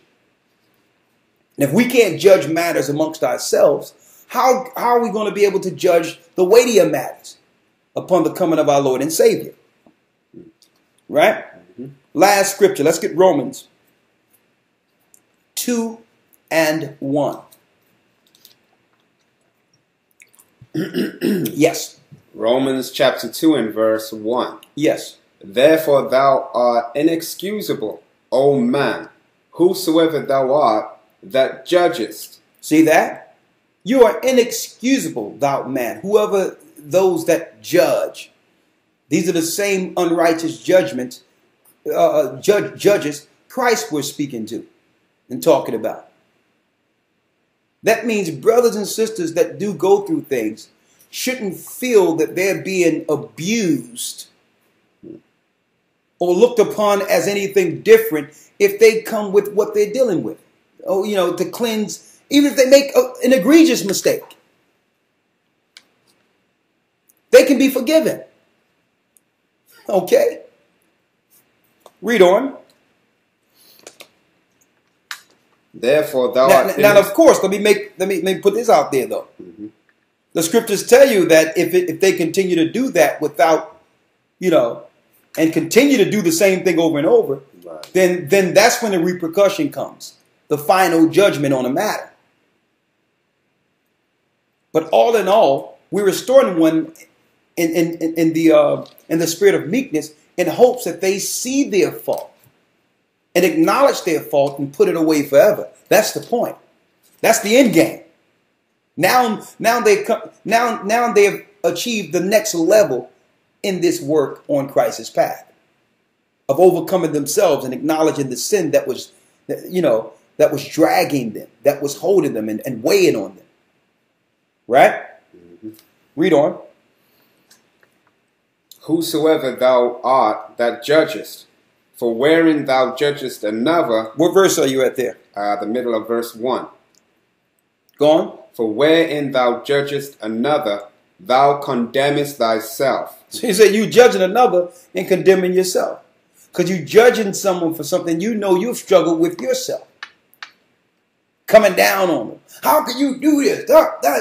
Who are you? Like, how can you be like that? Who are you? Suppose Christ judged us like that.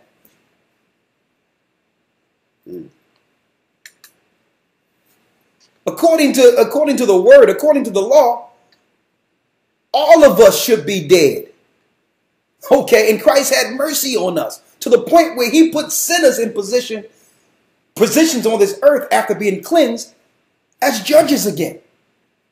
That's how merciful he is for us, to us. That unworthy people can now judge righteously. See? So now how can we get so clean to the point where we're going to come down on our brothers and sisters, you know, for what they've done wrong? To the point where it'll move them out and out into the world and get destroyed by the spirit that began all this. See? Verse. I need you to go to the 21st verse. You had the second verse yet? Finish in verse 1. Yeah. For thou that judgest doest the same things. Come on. Verse 2 or 21? 2. Verse 2. But we are sure that the judgment of the Most High is according to truth. We are sure that the judgment of the Most High is according to truth. Against them which commit such things. Against them which commit such things. See? Go down to the 21st verse. Romans 2 and 21. Thou therefore which teachest another. If we teach another, teachest thou not thyself? Do we not teach ourselves? Speaking of judges. Read. Thou that preachest a man should not steal. Read. Dost thou steal? Are you stealing while telling other people that coming down on somebody for stealing? Read. Thou that sayest a man should not commit adultery. Dost thou commit adultery? Are you teaching that thou shalt not commit adultery in the law, but yet you are practicing adultery? You're dealing with adultery right now, but yet you're judging, man, brother, how can you do that? Sister, how can you do that? Now, this is what was going on during the time of Christ with the Pharisees and scribes. They were in judges' seats, paid by the Roman Empire. They was like our modern day politicians, the Sanhedrin and all that, the Pharisees. They were doing all types of wickedness amongst the Romans too. A lot of them. And then, but they were judging matters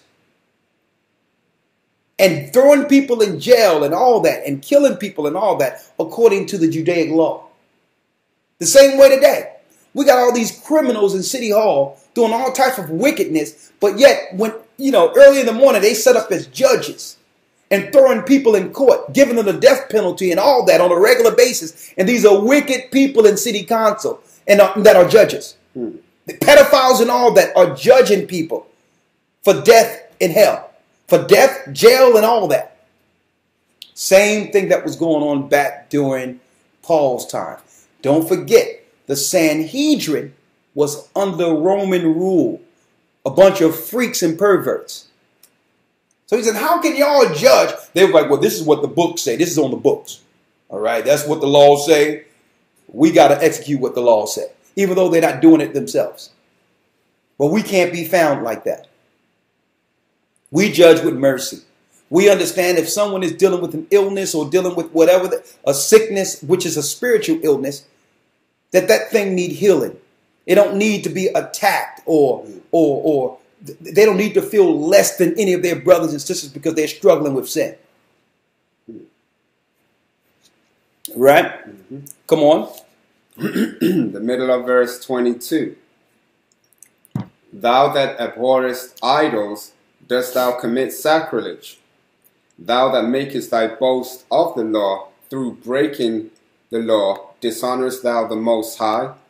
For the name of the Most High is blasphemed among the Gentiles through you, as it is written. Yeah, it says it's blasphemed among the Gentiles through you, as it is written. The Gentiles knowing, because don't forget, the Gentiles also have the spirit of understanding that came through Adam. And they're looking to taint and minimize the spirit of truth that's coming through Israel today. So they'll point out wrong and all of that. They'll point out unrighteous judgment that can be proven them as correct concerning the law that we claim to be upholding. See, Paul was even speaking of this.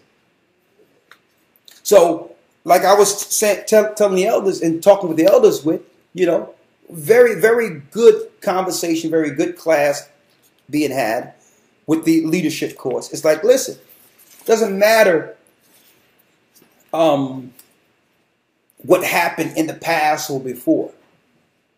Okay, this church started off with me and a few other brothers just on the corner talking, and we had no idea that the Most High would make it where thousands of people would begin to learn and come to the knowledge of the truth. But through that comes a responsibility of setting up a proper order of leadership and counsel amongst the body now. Okay? We have to have a construct according to the Spirit, okay, to manage the work of the Most High and to make sure these people who come in get righteous judgment and remain, and through our teachings become righteous judges themselves. Okay? Doesn't matter how we got here, we're here now. Okay, so this is the responsibility, or we become the shepherds that scattered the Most High's flock. And no one wants to be that. Okay? So we're doing the best we can. We're working hard, putting certain structures in place, righteous structures, so that the Most High can really, bless the works of our hands here on this earth for him. You understand? And I believe that this is for an entirely different reason outside of what we're thinking right now. I believe that the Most High is setting up a leadership structure amongst ourselves that will lead to the wilderness. I truly do. And the relationships we develop now and how we counsel and deal with each other now is how we will be in that place. So I'm going to go into the spirit of wisdom and understanding and counseling next Sabbath. You understand? And of course, there's a lot of different teachings that are normally out there that seems, that's more clickbait than anything else. But it's classes like this, brothers and sisters, is why we were called. Okay? Us being Israel, and I'm an Israelite. I love the heritage of my forefather, Abraham. I love the stories that come with how we went out of Egypt, and our God Ahia saved us, revealed his name to Moses. I love the stories of how the Amorites and all the Nephilim nations were destroyed, and the Canaanite nations were destroyed under the hands of Joshua and Caleb, Moses. I love those stories. How we got the land against all odds, our forefathers. The stories of, even though we went into captivity, the Most High began to bring that light as was promised and begin to restore it in our minds that we are the true children of Israel. I love all of that. Okay, I'm an Israelite. But we must follow and adhere to the Israelite, which is Christ, and his church that was set up in the New Testament. Okay? And guess what? I understand that even though I'm an Israelite in the flesh, that's not going to get me the kingdom of heaven. You understand? There's many people, many are called, few are chosen. You being an Israelite is good, but with that comes a higher responsibility, knowing now the law. And then you have to understand the law in Christ for this kingdom. So all of that stuff out there, the different things, when the white man coming up, the signs, Cedric Bourgier, all that stuff is okay. It's good stuff. It's not for the kingdom of heaven. The Most High established from the beginning a judgment before man was created. We must align ourselves with that judgment. Hence, through the Spirit of the Most High, the gathering of Christ's church. Shalom, and I'll answer all your questions in one moment. And keep in mind, brothers and sisters, get into that Hebrew and Bible Academy, okay? Because a lot of information is not like it was before. Through your help, through the brothers and sisters who have helped us with this in the past, it has become something on an entirely different level. Even those that were in it before come and say, well, hold up, this is something different. Because the Most High Holy Spirit is upon the church and is operating and bringing forth knowledge and understanding for these times. And we've implemented that on a weekly basis with our lessons for the Hebrew and Bible Academy. And the real-time news with Shabbat is irreplaceable. There's no news like this anywhere in the earth. Okay, so you have to be there.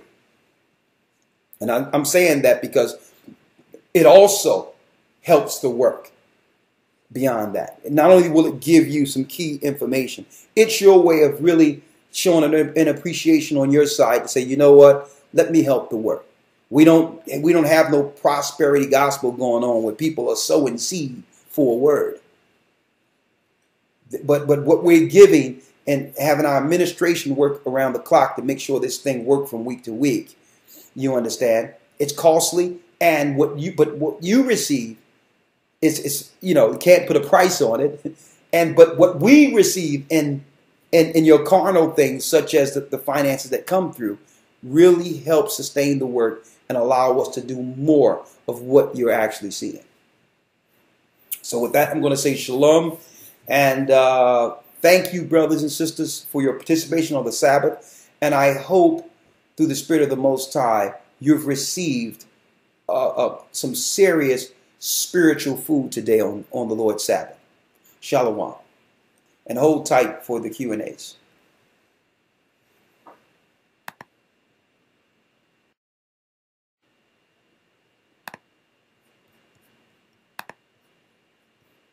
All right. Thank you for your patience. I'll only take a few more moments, answer a few questions, and then we'll wish you all Godspeed. And for those that are in the academy, we'll see you early in the morning with Elder Lawyer. And then, of course, myself and Shapata come on with the news. You went into anything yet? Just research right now. Research? Okay. Well, I'm sure it's going to be interesting. All right, let me open up the chat here. Shalom, the chat is now opened.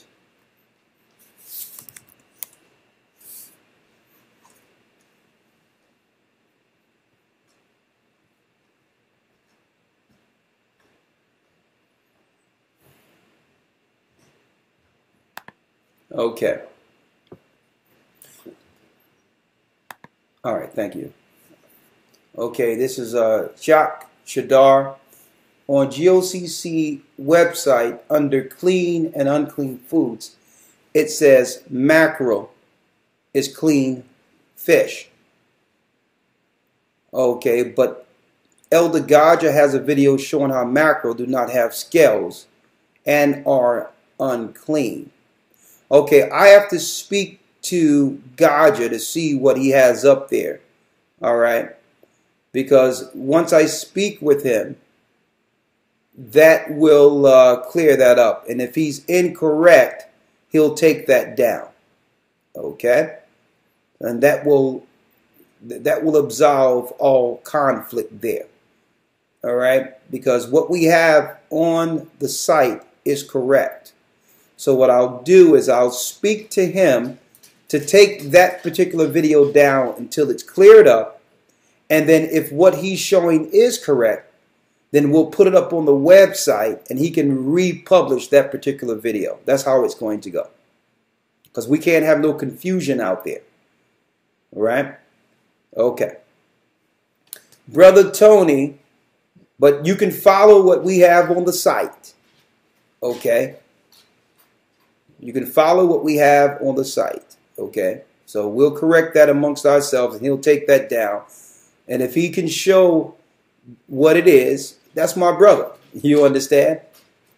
Good man, great teacher of this work. Right? And if he show that to us, then we'll comply and change it. But otherwise, we're going to keep things as is.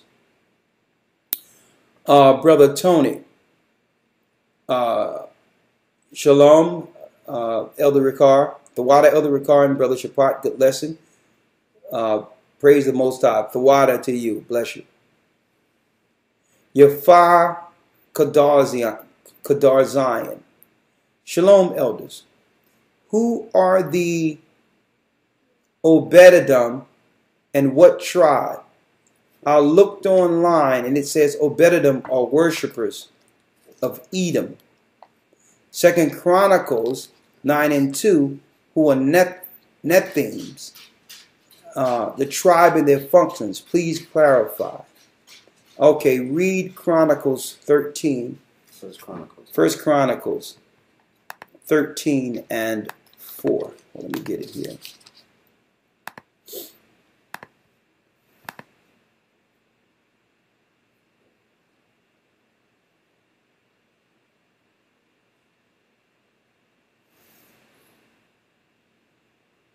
Is it First Chronicles?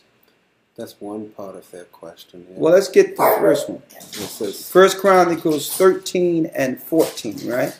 oh, is it 14 or 14? Yeah, 13 and 14. Okay, there we go, yeah. And the ark of the Most High remained with the family of Obed-Edom in his house 3 months. And the Most High blessed the house. First Chronicles 13 and 13. You had 14. Yeah, I'm at 14. 13 and 13.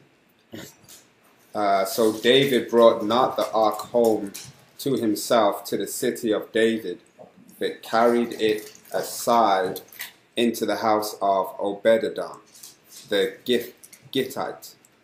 Okay, the Gittite. These are families of Nephilim. Don't forget, Edom also himself operated in sleeping with Adah, one of the daughters of Nephilim. So these families do connect to those particulars, the Edomites who linked with the Nephilim families. Okay? So both are correct in your study. Okay? And we can go later, well, we deal with that, we're going to deal with that in the academy when it comes to tracing the serpent seeds and the Nephilim. We're going to go into the different families of the ites in a future lesson. Okay, Pooh 11.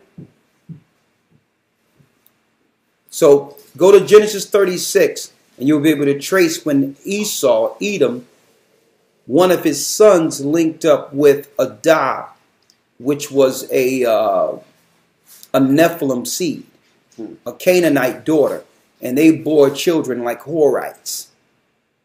And that's the bloodline now that's over the families of the earth, like the Queen of England, the Jewish people. And that's why the Jewish people tend to say that the bloodline is through the mother's side, believing that the Canaanite side was more celestial, being children of people / angels, Nephilim. So they'll say that the mother must be Jewish in order for you to be Jewish, giving more, acknowledgement and credence to the Nephilim side that happened with Esau dealing with Adah, the daughter of a Canaanite.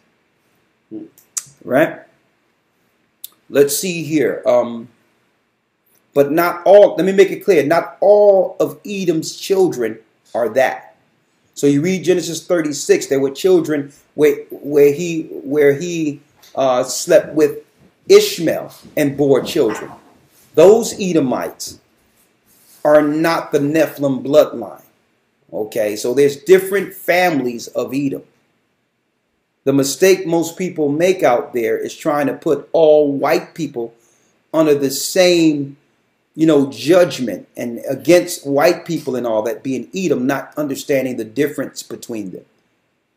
Right?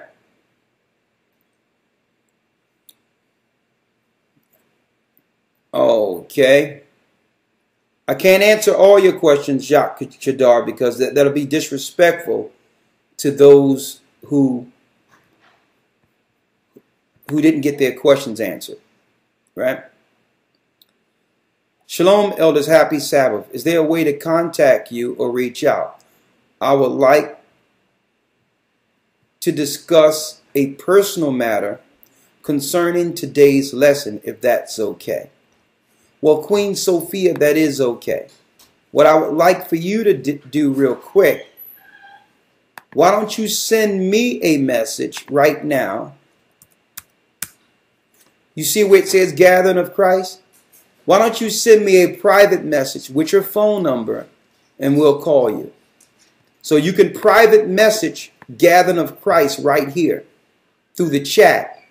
And so what will happen is I'll see your name, which is Queen Sophia, and get the message you have for me personally.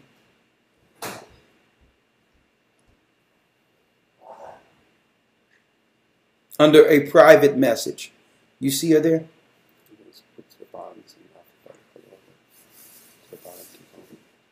But Q should be up here. Queen Sophia. So send me a private message real quick, Sophia.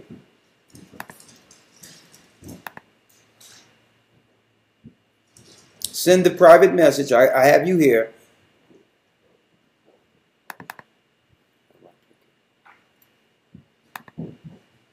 Nothing. Better yet, Queen Sophia.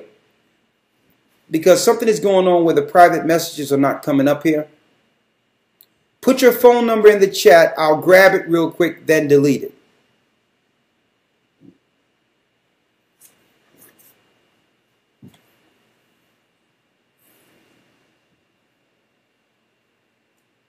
Put it in the regular chat right here like you did before.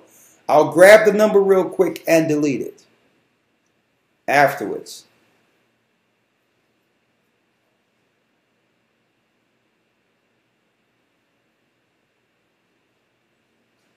Waiting on you, Queen Sophia. If you want your questions answered, or you need a call, I need that information now, or I'm going to have to go forward. Okay.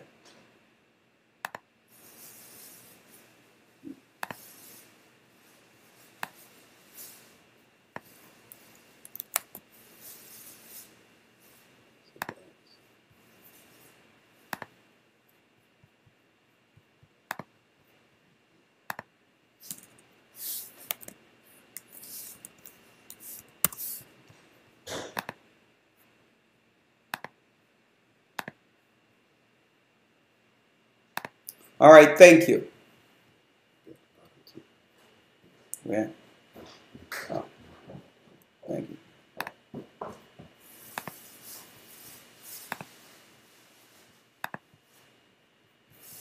All right.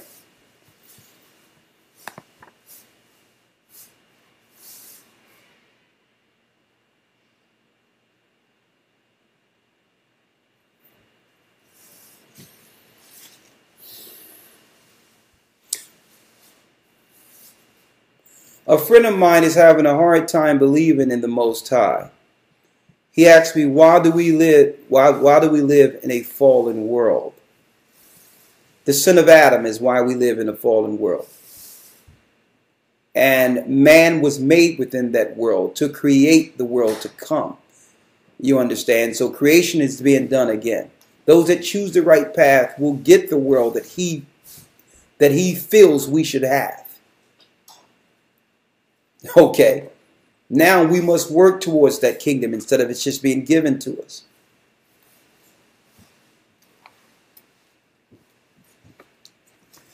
Let's see here.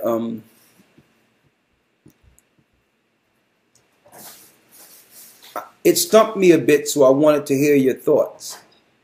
Of course, atheist teachings and atheist talk points are meant to stump those who believe. But the overall, you have to understand the overall doctrine and purpose of the Most High. They try to bring in little trivial, little points that really doesn't make any sense at all. Well, why would God have a fallen world? The Most High made righteousness from the beginning and gave man free will. Man chose. We had dominion. We could have ruled with the Most High without sin and chose this world we live in. Therefore, now, man must choose right for the kingdom to come. There will be a new creation. This is Satan's world. That's why. When Adam fell, the earth was given into the hand of the wicked. Therefore, it's a fallen world because it's fallen to what? Judgment. Eventually, there will be a judgment, and those that choose right will receive the world he's waiting for. But the problem is he's sitting on the side looking at the world, blaming the Most High, instead of becoming a part of the solution. Do what's right. Follow the commandments for the world to come. Nothing is just given to us anymore.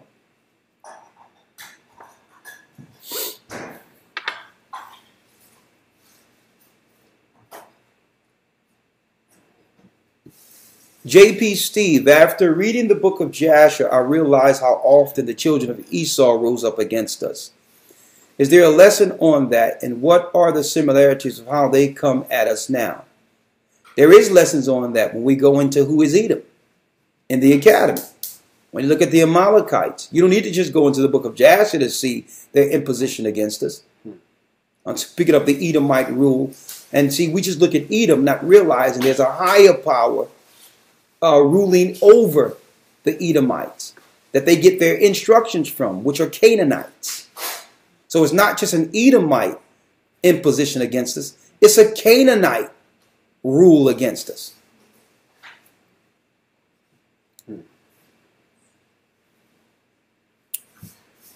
Because they're getting their instructions from Canaanites. Right? Hence, more reason for you to get into that Hebrew Bible Academy. I mean, let me tell you, that place is pumping out, those teachings every Sunday is pumping out scholars. Right? Go to historytimes.org. You need to be a part of it. All right. Shalom, elders. Hilo from the Panama Canal, great class. All praises be to the Most High. Nice to meet you 2 Wednesdays ago. The day of redemption. Oh, is that the brother? That's the brother from New Jersey, Atlantic City. Day of redemption.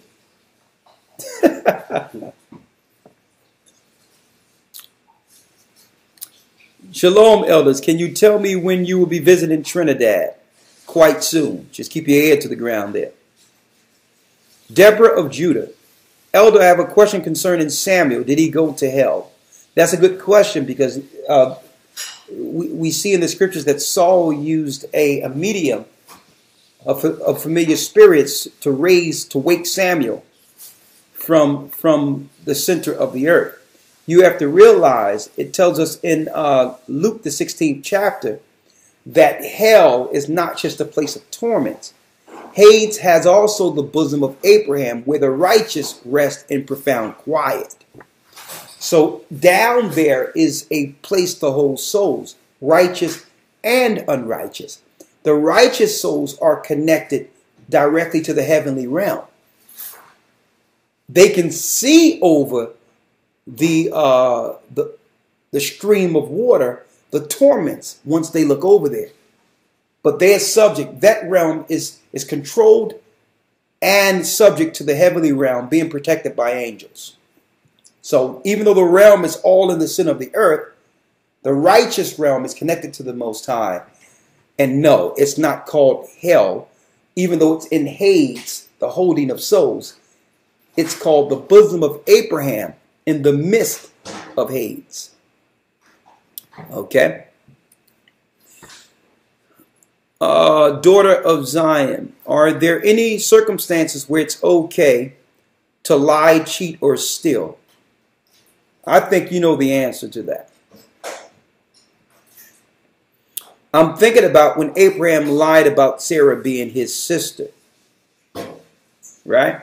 Now, was he technically lying? No. We're the children of Israel. Technically, when I meet a sister, even if you meet a brother or sister before y'all become husband and wife, that's just your sister. Right? So technically, Abraham wasn't lying. You know, how you doing, sister? Hey, you got to, you know, I think we should become husband and wife. Right? Are the people who died prior to Yeshua's return going to be with them on earth during 1,000 years? Yes, they will.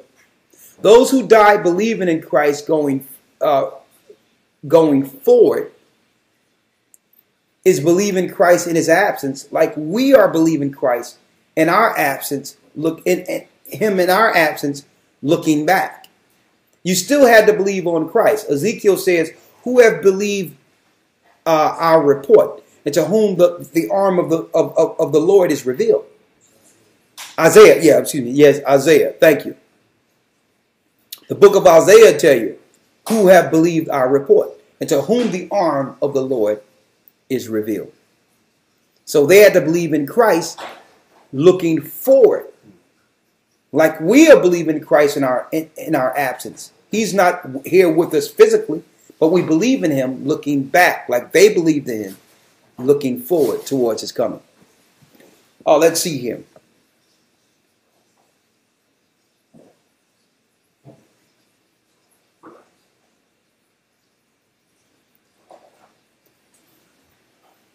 When will be the next Hebrew and Bible Academy? Well, we're only week 3 in, right? We're only week 3 in, so if you're not missing anything, we're still within the first month. So you should enroll today to get in tomorrow. And you'll be here for the 3 months. And what we'll do is we'll make sure you get the 3 weeks that prior that was missed. Is this the third week? This is the 3rd week coming? Oh, well, we only did 2 weeks, so it's brand new. So we have extended the enrollment where brothers and sisters can get in this one now if you would like. And, you know, starting tomorrow. So what you do, go to historytimes.org or go to gatheringofchrist.org and enroll today. And you'll be in, we'll send you your information, 8 o'clock in the morning. Be ready. We going into the children of the promise tomorrow. All right. The children of the promise is what we're dealing with tomorrow. All right.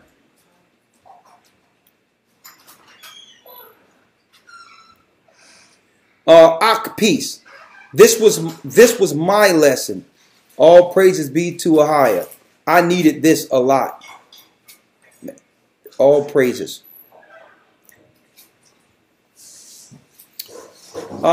King MJ. Hello, elders. Nice lesson. My question, the 13 colonies of America. Was it coined from the 12 tribes of Israel in the 13th tribe? Not that I know about. It's more so a Masonic, esoteric number, that 13. Can we take vacations? Of course you can. I need one. Gedalia. Shalom, elders. We have been in the body for 3 years. We have been trying to connect and trying to show what we bring to the table with no response. How do we connect? Well, that's open-ended. I don't know, Gedalia, whether or not you are in a congregation.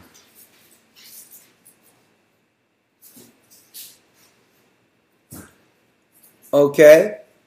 But what you can do is send an email and we'll try our best to connect you with someone, in your respective areas. Okay? That's what we can do. Okay? Or call us. The number is 215-253-4448 and leave a message if no one picks up. And we'll get someone to return the call and find out what's going on with you so that you can work, because, hey, we need laborers. So, hey, just do that and we'll help you. We need you.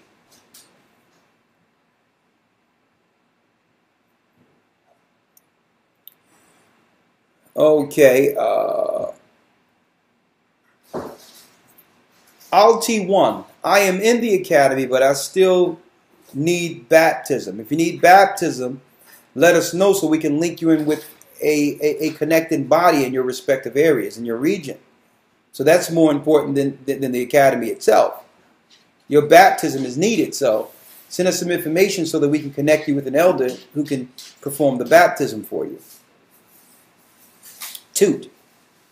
Is there anyone in Jackson, Mississippi that can do baptisms for some of my friends? Yes, there is. Okay, send an email to gatheringas1@aol.com and we will connect you with the elders in your respective areas there. I understand that the Bible is no contradictions. True. But can you clarify Daniel 7 when it says he saw a vision in the Most High? And John 4 when it says that no man has seen the Most High. Well, Daniel seen the Most High in a vision. That's not a contradiction. Daniel never seen the Most High walking down the street. So that's not a contradiction. In a vision, he was shown the Most High sitting on a throne where Christ was being brought to him in a prophecy before the falling of all kingdoms. That's different than a man walking down the street and saying, yeah, what's going on, God? Hey, what's happening? It doesn't work like that. So it's no contradiction. A vision is different than you seeing someone in front of you. Okay? But the context of that scripture, that the proper context and doctrine for that scripture to show you it's talking about seeing someone physically, is that how is it we can say we love the Most High who we have not seen and hate our brother we see every day? We don't see our brother in a vision. We see our brother and sisters before us and treat them like whatever, but claim we love the Most High who we've never seen. That's the proper context of that scripture. Okay? So it's instead of, and that's what I'm saying, you have people, atheists out there, not you, who will look for contradictions without getting the meat and wisdom within a particular precept because they're looking for something contradictory. When really they should be dealing with the moral, what I would call the moral reason and the wisdom in the precept for their own growth. How can you say you love your brother who you see every day, how can you say you love the Most High whom you've not seen, but hate your brother who you see every day, when the Most High is in your brother? He's the image of the Most High. So that's the proper, thing to pull, or knowledge, or wealth of knowledge to pull from the precept, instead of looking for contradictions. Someone who's looking for something wrong in the Bible would say, it says seen, no one's seen him. And they'll look at this and say, Daniel's seen him in a vision. Because they're looking for something wrong. And therefore, all the great wisdom from on high that's bestowed in this book just go right by them. I tend not to look for contradictions. I'm there for the wisdom, the understanding, the knowledge, the direction, the reproof, the correction. See? And the Most High resolves all that. He gives us the understanding and show that there's no contradiction. Okay? With that, I'm going to say shalom. We're going to pray out and wish you all Godspeed. Shalom.